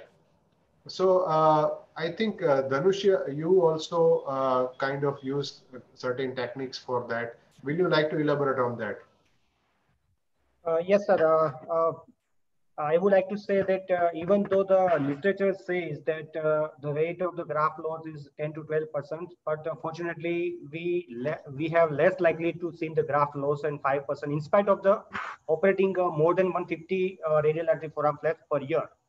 Already Deepak sir already stated that and nicely elaborated all the techniques and debridement followed by the limb elevation and splint. But a very opt question which I have always had in my mind, that can we avoid this type of complication, or if answer is yes, then how? So we decided to work on it, and may I take this opportunity to present to you all that our technique of modified Tromberg flap, which we are employing in the defect of the 8 centimeter into 5 centimeter size of the donor site of the radiograph, and we have been successfully in achieving primary closure of all such defects of flap donor site. This result submitted as an article in IJPS and under process of acceptance. Our main aim or motto is to effort to reduce or eliminate donor site morbidity, which I think improve the quality of life of the patients. So this is my results, which I showed this over here. So donor site. Prabhav, so Dhanushya says that he will be able to close around 8 centimeter by 5 centimeter defect with this. That's the patient. Yeah, this. And I think he has a series of around 20 odd patients now. And it has very good. Very good. Dushyant, this is almost similar to a ulnar rotation flap. You know, you go all Yeah, the way up. Exactly. It is ulnar rotation flap. Yeah, it is ulnar rotation flap. Rotation flap. The only problem is sometimes if you have a problem with this, you create a much bigger donor site. You know, that is, we had, I think, successful few cases. One failure made us rethink about it. No, I mean, your donor site becomes necrosis of that thing, then you add up the donor site very badly. No, it is good. If you work, it's excellent. And when you look at it, when you raise the flap, you get worried. The whole forearm is raised. Yeah. On that thing. So let us move to the dehiscence and resultant defects that we always don't get all the flaps work fine. You know, they work good intraoperatively. They work good post-operatively also for some time. And then you start having some dehiscences and some portholes, which kind of are troubling. So these are two cases which we have. First case on the left side is of a bilobed pectoralis major flap for an composite defect of mandibulectomy and maxillectomy. Patient was doing well. Patient received radiation. Post-RT there was an dehiscence.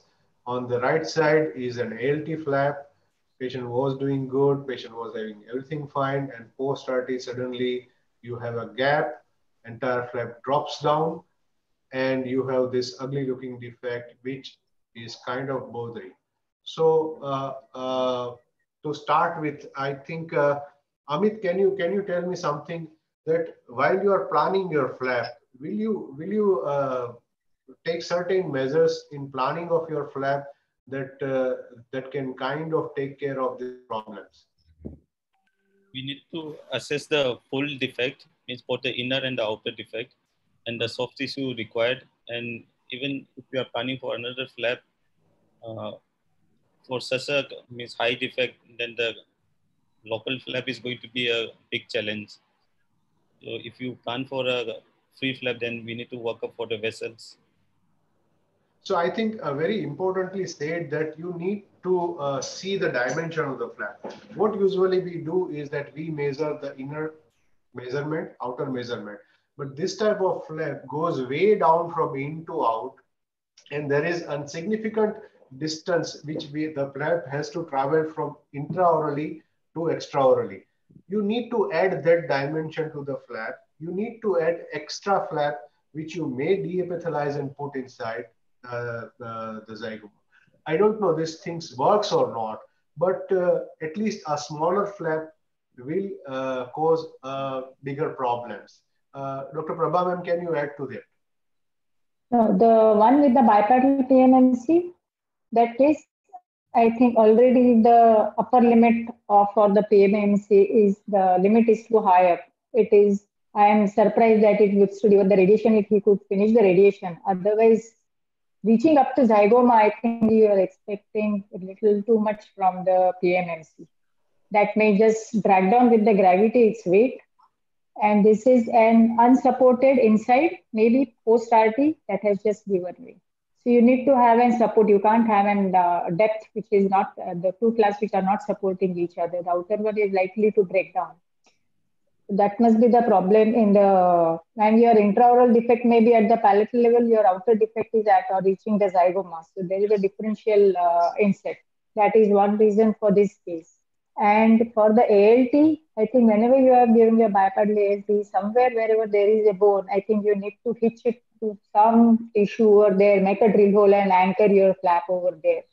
Otherwise, again, same thing, post-RT, the scar will straighten, it will break down. I think that could, and support the depth, what is there, the tissue can be filled up in the cavity. So with the ALT, it is possible. Yeah. So what happens, what we have seen or what everybody might have experienced is that when you suture the skin is good. And at time when you are taking your ALT, you are tempted to take more muscle, which you will feel inside the infratemporal fossa at the time of inset primarily. But slowly down the line, when the patient receives the radiation, the muscle itself shrinks down.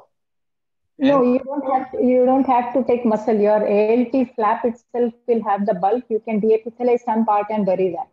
Okay, so that will last longer than any muscle that you will take along. Exactly. So it is better to put a deepithelized portion of ALT in front of the because denervated muscle will always atrophy and will just reduce.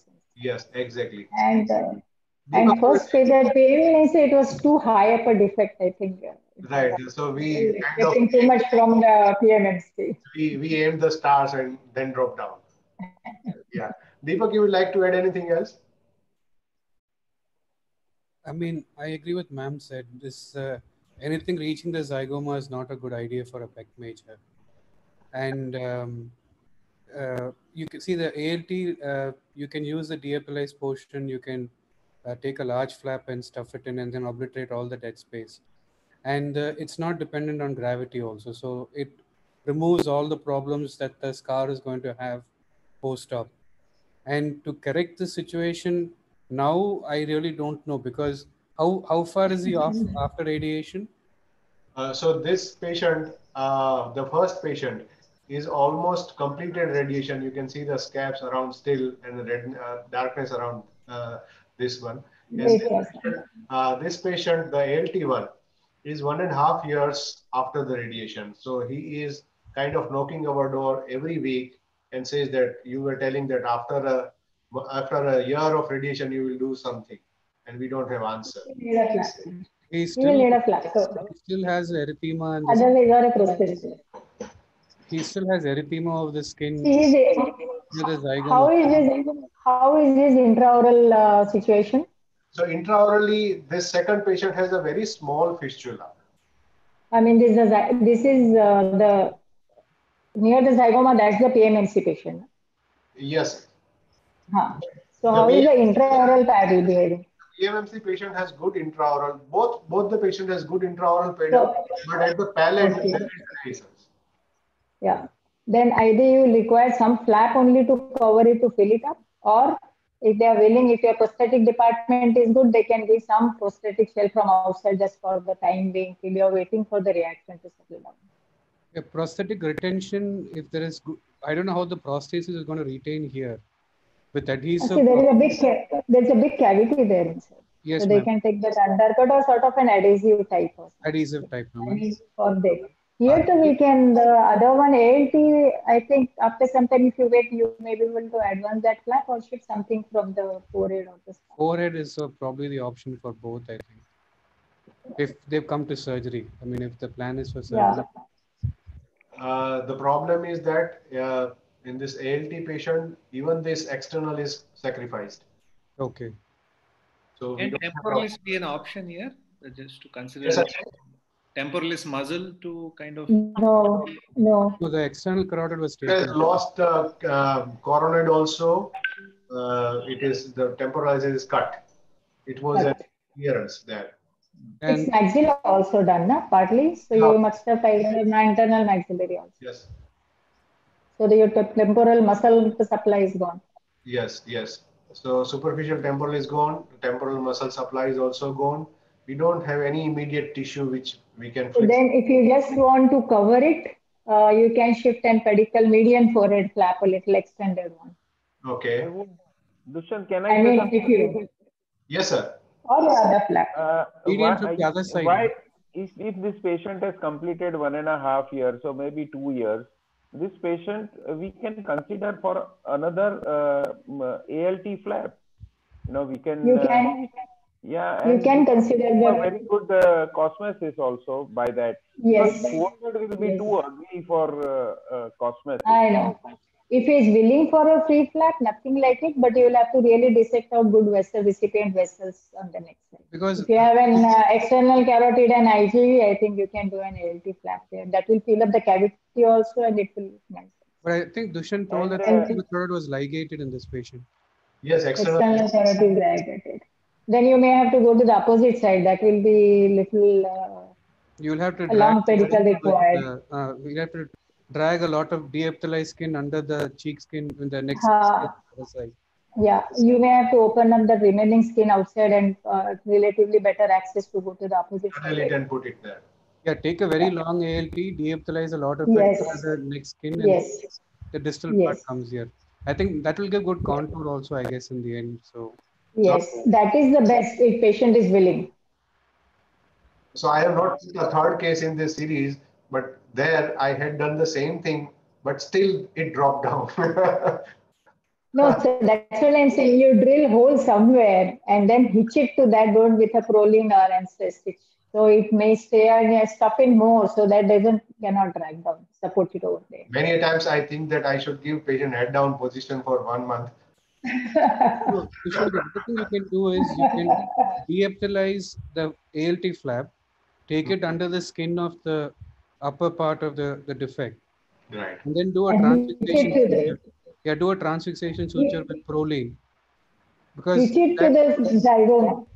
I'm telling you. Yes, ma'am. The bone support as well as you take some more and like an extension of fascia into the subcutaneous space. And then take transfixation sutures and then keep it there for 2 months. What's going to happen? Right. I think that's a great point that you don't only suture the skin, as Dr. Sandeep also rightly said in his presentation, that the soft tissue around the flap also needs to be sutured in a good way to keep the flap in that place. I think that's a good point which comes out of it. This is a peculiar case. I think it is 8:55, but I think I will take a few cases more if you all are fine with it. This is a young patient in whom...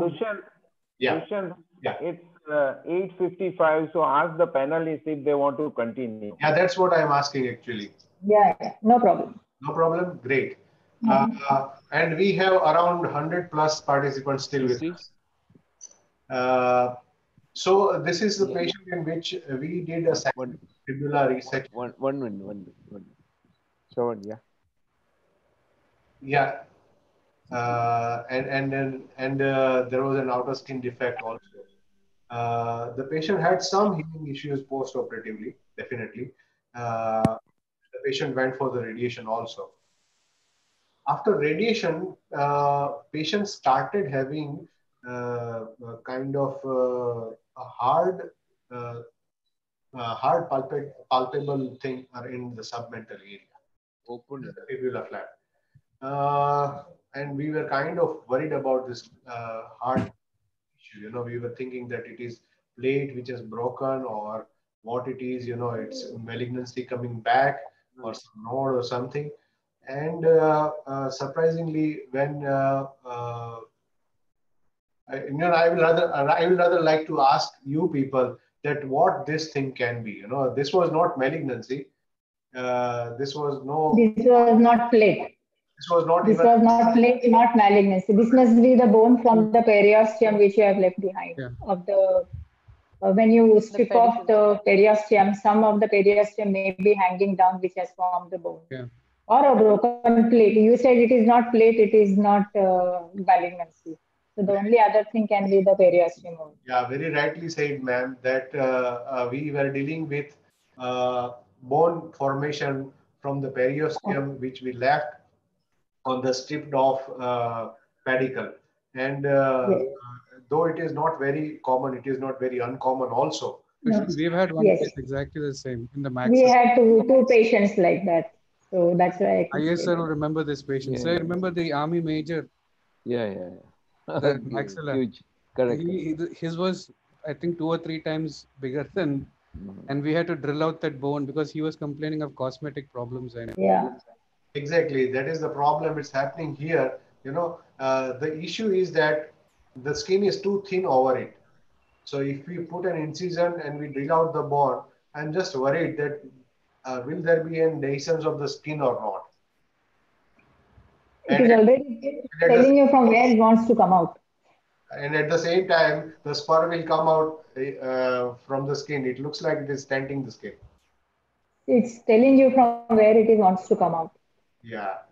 So go directly on it, hinder that, break it and bring it out. Rather than it comes out, I should take it out. No. You must be worried about that. Whatever. The patient is bothered about you, you take it out. Otherwise, when it comes out, you take it out. Okay, right. So I can even wait and then take it out. If patient is not bothered. Yeah. So there was an article, I did a literature search, and we found that there are instances like that where you leave the periosteum. In this article, they did a comparative study of lifting the pedicle with periosteum and lifting the pedicle without periosteum. And in that without periosteum series, there were not bone spurs. And with periosteum, there were 7 patients where they had bone spurs, which grew afterwards. Now the hardware issues, most of the part, Deepak has kind of covered up the hardwares, but we definitely get, this is one which Deepak gave me, and these are the problems which happens to us after radiation. The skin gets out, thins out, and you have hardware which is outside, and at the areas of the screws you have kind of pus coming out. So Deepak, I would like to extend your suggestions in that matter.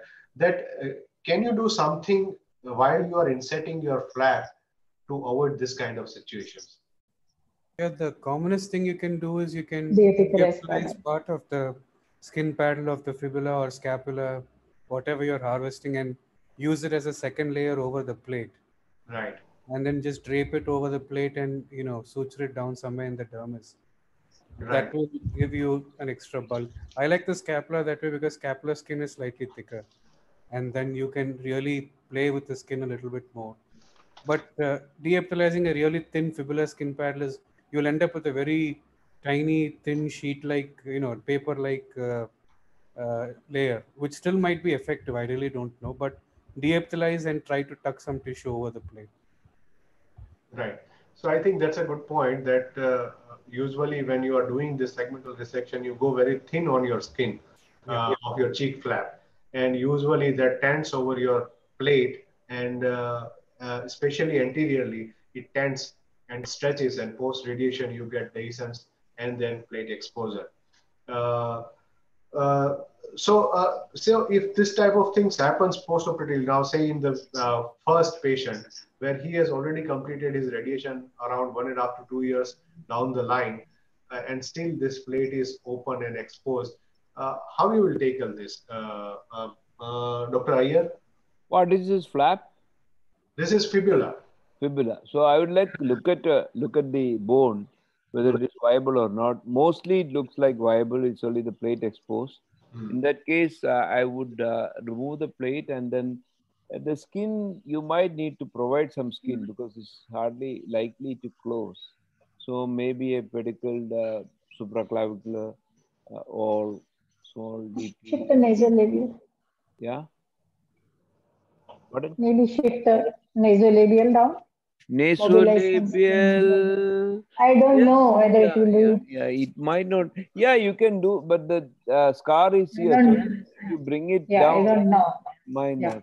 Maybe a supraclavicular or DP type of, small thing which will cover that, and then you can release the pedicle later on.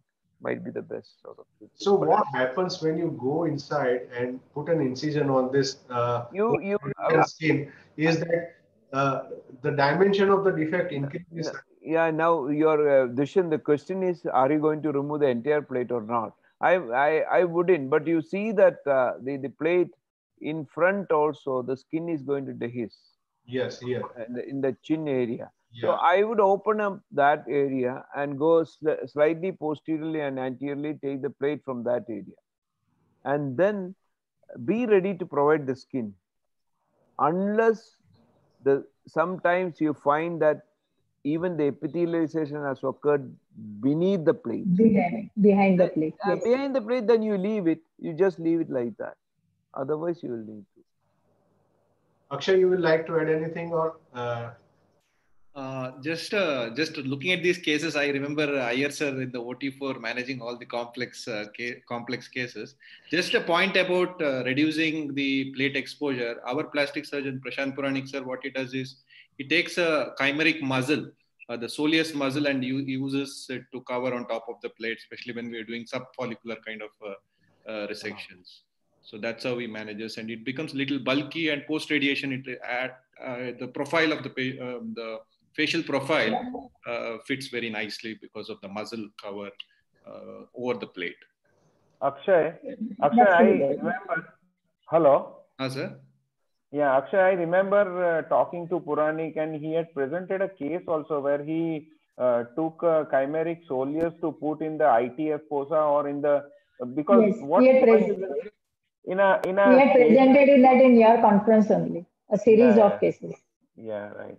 So basically, when you remove the masseter, you remove all those tissues there, and you put a fibula. The mandible is okay, but there is a kind of a depression in that area, infrazygomatic, and where probably that can help to give you a contour. The only thing I wanted to know whether on a long-term basis, doesn't that muscle also, atrophy? It atrophies. It does atrophy, but I think it overcorrects it, and reasonably the function. I mean, the cosmetic appeal is pretty good. I have just seen patients like last 1.5 years, probably 2-3 years down the line. If you see, you may get a better idea. Okay. Yeah. So taking ahead these hardware issues, which plates to use? Mini plates, which thickness, which screws, recon plates, weight bearing, load sharing plates. There is a plethora of choices with you. And we had some hard ones with mini plates also. And there was breakage of mini plates and kind of bad experiences. But I would like to know from Deepak. Deepak, what is your principle? What do you use for your fibulas? I mean, in Amrita, we always use reconstruction plates. Okay. Because they are load bearing and they're not load sharing plates. And the issue is not whether it's a recon plate or non-recon plate, but the size of the plate matters. Because right now, for affordable patients, we're using the Striker low profile 2 mm plates. So they have much lesser, even though the picture that I showed you was the Striker plate which was exposed. Right. I think moving from a 2.5 plate to a 2 plate makes a lot of difference from a plate exposure point of view. And these low profile plates tend not to tent out into the skin and things like that. So I think Amrita policy has always been to use a reconstruction plate and then use a low profile plate if possible. It should be a locking plate with screws. So, but having said that, I've seen a lot of good results of people using CAD CAM and then using multiple mini plates to fix it. And there's always this argument in literature, which is better. They have their advantages and disadvantages, both of them. But our principle has been always to use the reconstruction plate. Right. Prabha, what about your experience? See, if the patient can afford a recon plate, because nowadays you get a low profile recon plate with locking screws. The previously used to have a very thick recon plates. That would always get exposed, and then to remove that is an hell of a job if it gets exposed. Okay. So that is, now you get a very low profile recon plate which you can use. Otherwise, mini plates are good enough because you don't really move them. But sometimes these mini plates do fracture. That's depends on the company, what company. Sometimes you use the plates and screws. Sometimes they fracture and then you have a problem. That is there. But otherwise, mini plates we use quite a lot. Mini plates, at least in Tata, because money constraint used to be there. So the mini plates will cost little less than a recon plate. Okay. But given a choice, a low profile recon plate with locking screws.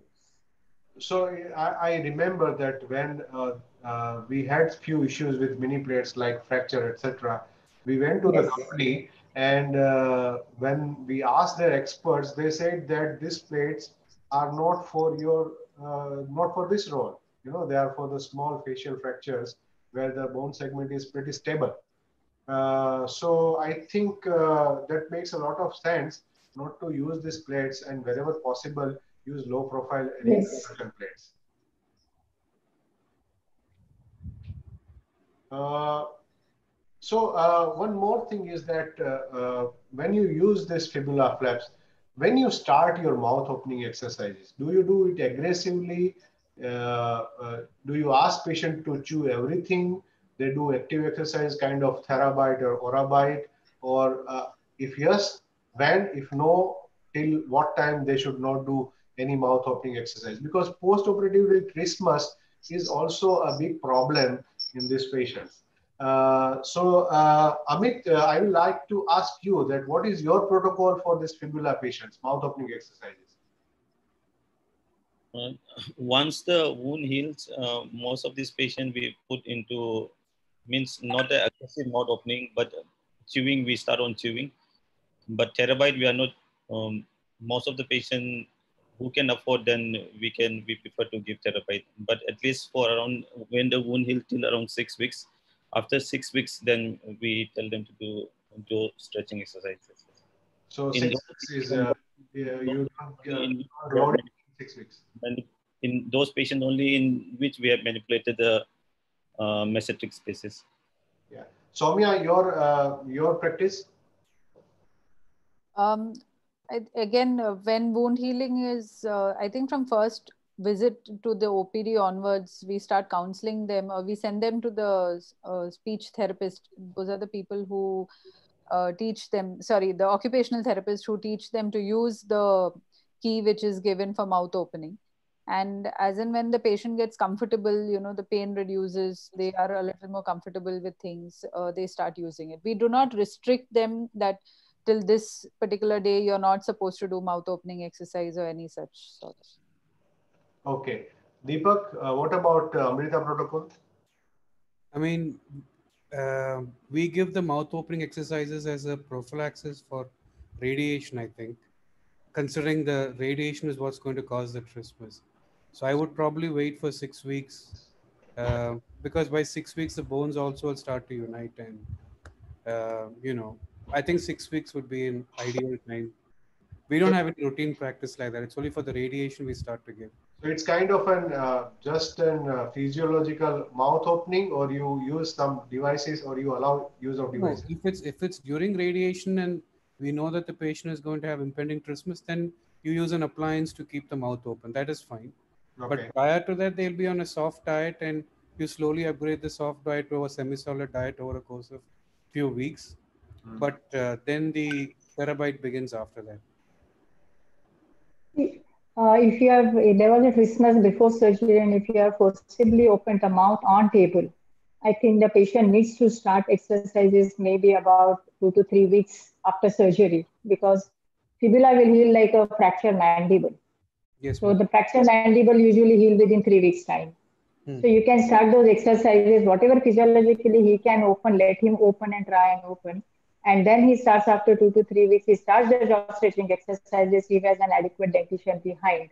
Because if you start just before radiation, nothing is going to work, because by that time what you have torn open will again become much fibrosed and it will be too tight a mouth. Post RT, so you don't expect them to open afterwards, because RT is a bad period for them to do too much exercise. So before they go for RT, I think they should have a good mouth opening, what they should maintain it through the radiation. That's my philosophy. So I think a great point, because many reconstructive surgeons are kind of worried about their plates and bones and everything. No. Delay the mouth opening exercises, which is actually wrong, which will actually deny the patient the mouth opening which fibula will give them. So it is better to start them early. In fact, I tell them that you need to do it every hour, 5 to 6 times throughout the day. Only in sleep they will not do it. That's the only thing. Okay. Then only it will open. A great deal of mouth opening has to do with reinforcement of the idea, the extensive counseling that madam gives each patient, and whom, what we have actually started repeating what she used to tell patients, that even when you're sitting outside my OPD, you should have that key in your pocket and, you should be continuously doing the exercise. That constant reinforcement each time an OPD visit happens should occur. I think that's a great point. Even in our oral cavity panel, there was unanimous voice that post-operatively mouth opening exercise are very important. Start as early as possible and do it aggressively. And everybody needs to remember this. The next case, I think must be the last, is the patient with vitiligo. Somehow, I don't know, I have bad luck with vitiligo patients, or everybody has it. But this was the patient where we had a lip defect and there was a dysplastic mucosa at upper lip. We did a small STG for it and a nasolabial for the lower lip. And I don't have the pictures of the necrosis, but on the 4th or 5th day, the distal tip of the flap started necrosing. And we had a bad defect. Patient didn't want to do anything else, and the patient went home. But that was not the end of the story. The same patient came to me with a bad left buccal mucosa recurrence. Now I didn't have any choice. I had to do an ALT flap, a bilobe ALT. On the 3rd or 4th day, the inner pedal was fine. The outer pedal started necrosing at the periphery. And so the surrounding skin also started having inflammation and all around it. This is not the only case I have. In all the vitiligo patients, we had some point of problem at healing problems or vessel problems or kind of partial necrosis of flap and everything.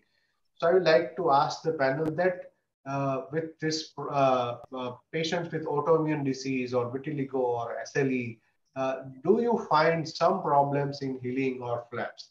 Subbu sir. Vitiligo, so far, no.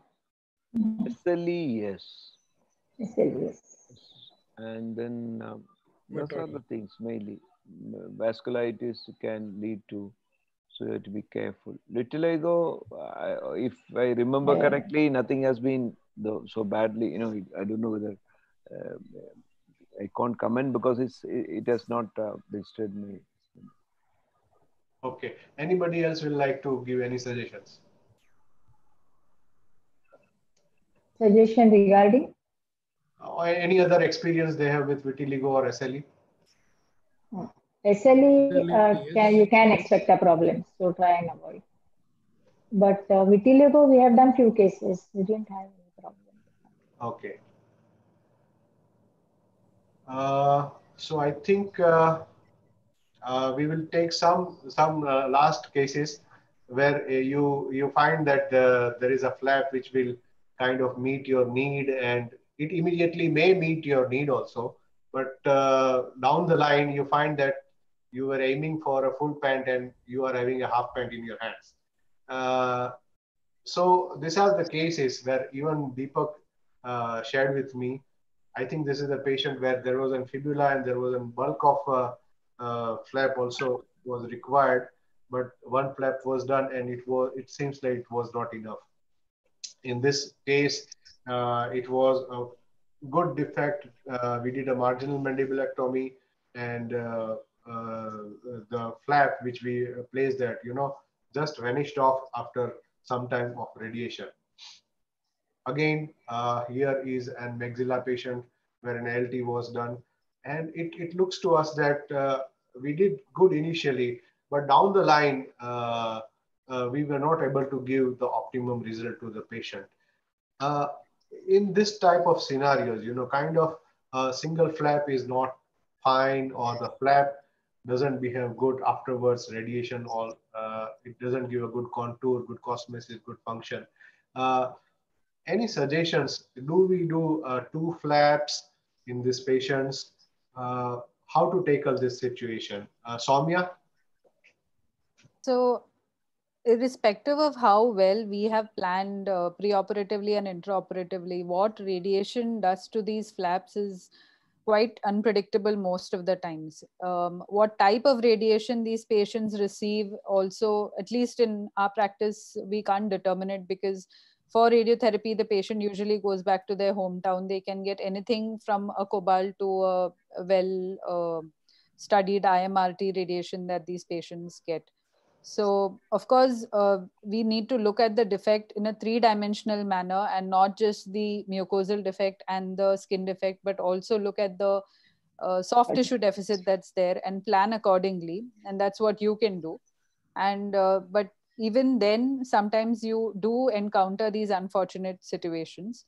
And of course, you need to be honest with the patient and have a conversation with them about how willing they are for a second surgery to change this contour deformity. Send these patients to your prosthetic department to see if they can help them in some way. If not, in male patients at least, we have done scalp flaps where the donor site is hidden, and the hair bearing area, they sort of cover it up by growing a beard, and a lot of patients have been very happy with that outcome. But yes, it's a difficult problem is what it is. Dr. Iyer, you would like to add something? I would always look at the soft tissue, like Sandeep was saying about the initially, that we all concentrate on the bone, but we pay little attention to the soft tissue requirement, which is very pertinent. Now, if you want to do a double flap, you have to do it. You cannot stretch a single flap to go this way and that way and give you the best contour. So there, if you want to have a good result, you have to have a less threshold for second flap. The second flap need not be a free flap, need not be. When we started, we published also a large series of double free flaps, and then future and V series, and huge. But of late, our second free flap is either DP flap or a supraclavicular flap, which gives a much better, color match to the face. So need not be second free flap. You pectoralis major, DP or supraclavicular will fill in that role of a second free flap. But I'm not saying that second free flap should not be done. It should be done in certain cases where radial forearm with a or ALT with a fibula, or radial forearm with ALT, fibula is good. But don't mince your Don't be stingy in your soft tissue. That is the reason why you end up with this defect. See, wherever there is a third dimension that comes in. Correct. Yeah. Fibula can never fill up that third dimension, which goes to the like masseter and muscles and everything. So that third dimension, your second flap has to come. Correct. I mean, you need to calculate as you go laterally, your third dimension goes on increasing. Yeah. So if that flap is not able to is adequate, then maybe, but you should take that decision well in advance during the surgery that you require a second flap. You don't start it at the end of the surgery. My God, now I require to go second. Correct. I think so that decision can be taken early in the morning when you're doing the first flap. So I think it is in the planning phase that you see the habitus of the patient. Some patients have very thin lower limb, and you're actually overstretching your limits while you are doing this kind of reconstruction. So you need to plan, and you need to in advance counsel the patient also about the need. And that is the best time to do it because the neck is virgin. You have all the vessels. Now to go after post RT and the operative site, then it is little more riskier than when you do it per primary when the whole neck is open and all fresh vessels are there. Right, sir. Nitin, Ashay, we have questions? No, sir. Almost all questions are answered during our discussion. Great. We had any open question. Who is kind of 9:22 and still on, and so I think it was a great discussion, great panel, and a lot of take-home messages. Can I say one thing? Yes. I don't know how everybody does the monitoring of flap, but our standard is an prick method that you see the bleed. Whether you do a Doppler, the Doppler signal is there or not, I will prick the flap and see the bleed. And you will scratch it or prick it? Scratch it or I'll prick it. Okay. Because scratch may leave a little bigger scar. If the prick doesn't give me bleed, then I'm worried, then I'll scratch it. But I'll do one on table, that's my baseline. Right. So that is whether it is bright red fast, it is bright red slow, so you can compare it post-operatively. Otherwise, suddenly one person has seen it on table and one seen it afterwards, and he says, no, it's very slow, then you get worried sitting at home that something has gone wrong. So that thing one need to mention. Ma'am, and the neck position. What neck position you want, what not to, that's very important. Right. Sir, can I ask one question, sir, to ma'am, sir? Yes, please. Yeah, ma'am, how many days you are going to do this method, the prick method? 48 hours. No, about 40. See, first 48 hours is important. After that, I expect less problems. So then my vigilance reduces. Then it may be twice a day or thrice a day, not more than that. I see no maximum problems will happen in 48 hours. Yes, ma'am. I seen on third day, I don't want to do a prick because I seen the hair on that side. So yeah, that is one way of you're seeing a growth. That's good. So that means the flap is viable. No? Otherwise, the hair will not grow. That's fine. Right. So I think the clinical judgment of flaps color, turgor, and your screen scratch is the best gold standard right now. Whatever else you have, kind of Doppler or sonography or whatever fancy devices you have, substantiate your clinical judgment, but it is not something on which you can rely on. So that's the take-home message. The entire discussion and the entire concept is to discuss your complications and come out. You know why we have kept this 6 series on 6 as complication, because we are kind of living in our own world. We don't want to confront our complications, or we don't want to discuss our complications. And I will say that this discussions and confrontation is a great learning tool. Dushyant, sir. Yeah. Can I ask one question? Yes, why not? To Prabha ma'am, does we have anything like delayed bleeding? While scratching the flap, if you see there is a delayed bleeding. Yeah, is there any concept? No. See, it is how fast the bleeding comes. Sometimes we feel that you scratch it, now you go see other patient, then the bleeding will come. It's like that. So sometimes it is slow. So that's why I'm saying on table when you prick it, that's the first prick of the day. So that you monitor and it should be comparable to that bleeding. There are such few flaps, sometimes they don't immediately bleed. They take their own sweet time to have the small bright red, but it is bright red that comes. It does happen sometimes, not routinely. But then you get a little worried that there is no bleed. So if when you see a flap where there are multiple scratches on the flap or the pricks, that means there is always a doubt that something is not right with the flap. When you see so many scratches on the flap, you are not getting the bleed. So then you need to be a little careful in seeing that patient. And I think you need to be careful in scratching and pricking it repeatedly also, because it causes subdermal hematoma and Yes. gives false impression. So try to do it at a little closer to the margin. Right. Don't go bang in it. Right. Any tips to monitor the radial tube flap for circumferential hypopharyngeal defect? Any tips from the panelists? If you can bring out a monitoring paddle into the neck skin, desirable. But if you can't, then it is very difficult to see that unless you see the neck drain or the reaction of the skin on the neck skin. But by the time you detect that if something dead is there, the skin will become inflamed or indurated. By the time it is late to salvage. So I would like to bring out a paddle of skin outside into the neck skin at the lower end, where you need to deepithelize, but you need to take into account the deepithelialized segment, or you can divide it, a segment of it, and bring it out. Otherwise, the deepithelial segment can pull that your inner suture line and cause an OCO, a leak over there. So that you need to be careful. But that is, I'll comfortable if I can bring it out and monitor it. We had kind of a implantable Doppler device with us for some time. Yeah, if you have that, that is fine. But if you don't have it. But I will rather like to tell that we had bad experience with that Doppler device. Oh. The sleeve of the Doppler device, which goes on that vessel, in 3 of my flaps, it kinked the vessel. So the flap died because of Doppler rather than otherwise. So in those buried flap, I started that using Doppler. We did around 25 cases, but then because of this reason, we stopped using that Doppler. So now I've actually used the Cook's color Doppler, the Cook's Doppler, implantable Doppler during fellowship. We never had the problem with it compressing the vessel. Maybe I don't know.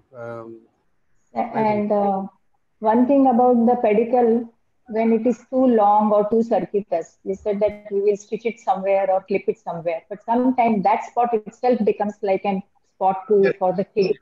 Yeah. So what I do is nowadays I lay the vessel how I want it, then put and cut out of our glove on it, and put a saline gauze piece over it, and put the skin over it. Do the rest of the some work. By the time you come back, you take out the gauze piece and your thing gets glued to the bed. So it is one type of ironing that you don't have to then fix it by any stitch or any clip. I mean, in Korea or somewhere they spray fibrin glue spray so that the thing stays in one place. So this is one way of doing that. You put it in position that you want, put an glove, cut out glove, and put a wet gauze piece. So because if you don't put a glove, while removing the gauze piece, you will again dislodge that position what you have. So that really works very well. Right. We sometimes Surgisil over it. Surgisil or kind of a small sleeve of Surgisil. Yes, yes. You can lay down a full Surgisil over it over the bed. That makes it stick very well. Yeah. So thank you, everybody. It was a great panel, great discussions, and great take-home messages. I thank entire panel for staying for such late, and still we have a good number of participants who are also very much active on the chat box and interestingly listening to all of us. I welcome you all to our next session. That is the last and final session on salivary glands and ORN. That will be on the 15th of August, the Independence Day. And we have Dr. Jatin Shah, Dr. Kuriakos, Abhishek Vaidya, Alok Thakkar, Dr. Jyoti Dabolkar, Dr. Kinjal Jani, Rajesh Kantharia, Saurav Dutta, and Vikram Kekatpure for that final panel. So thanks again, everybody. And it was a great day. This entire series is available on the website also. where all the recording of all the sessions till now are there, and they will remain there. So you can go back there and refresh if you want. Thank you all and good night. Good night, all of you. Take care. Congratulations, Dushyant, for doing this. Thank you. Very good. Well done. Very good initiative. Well done. Thank you so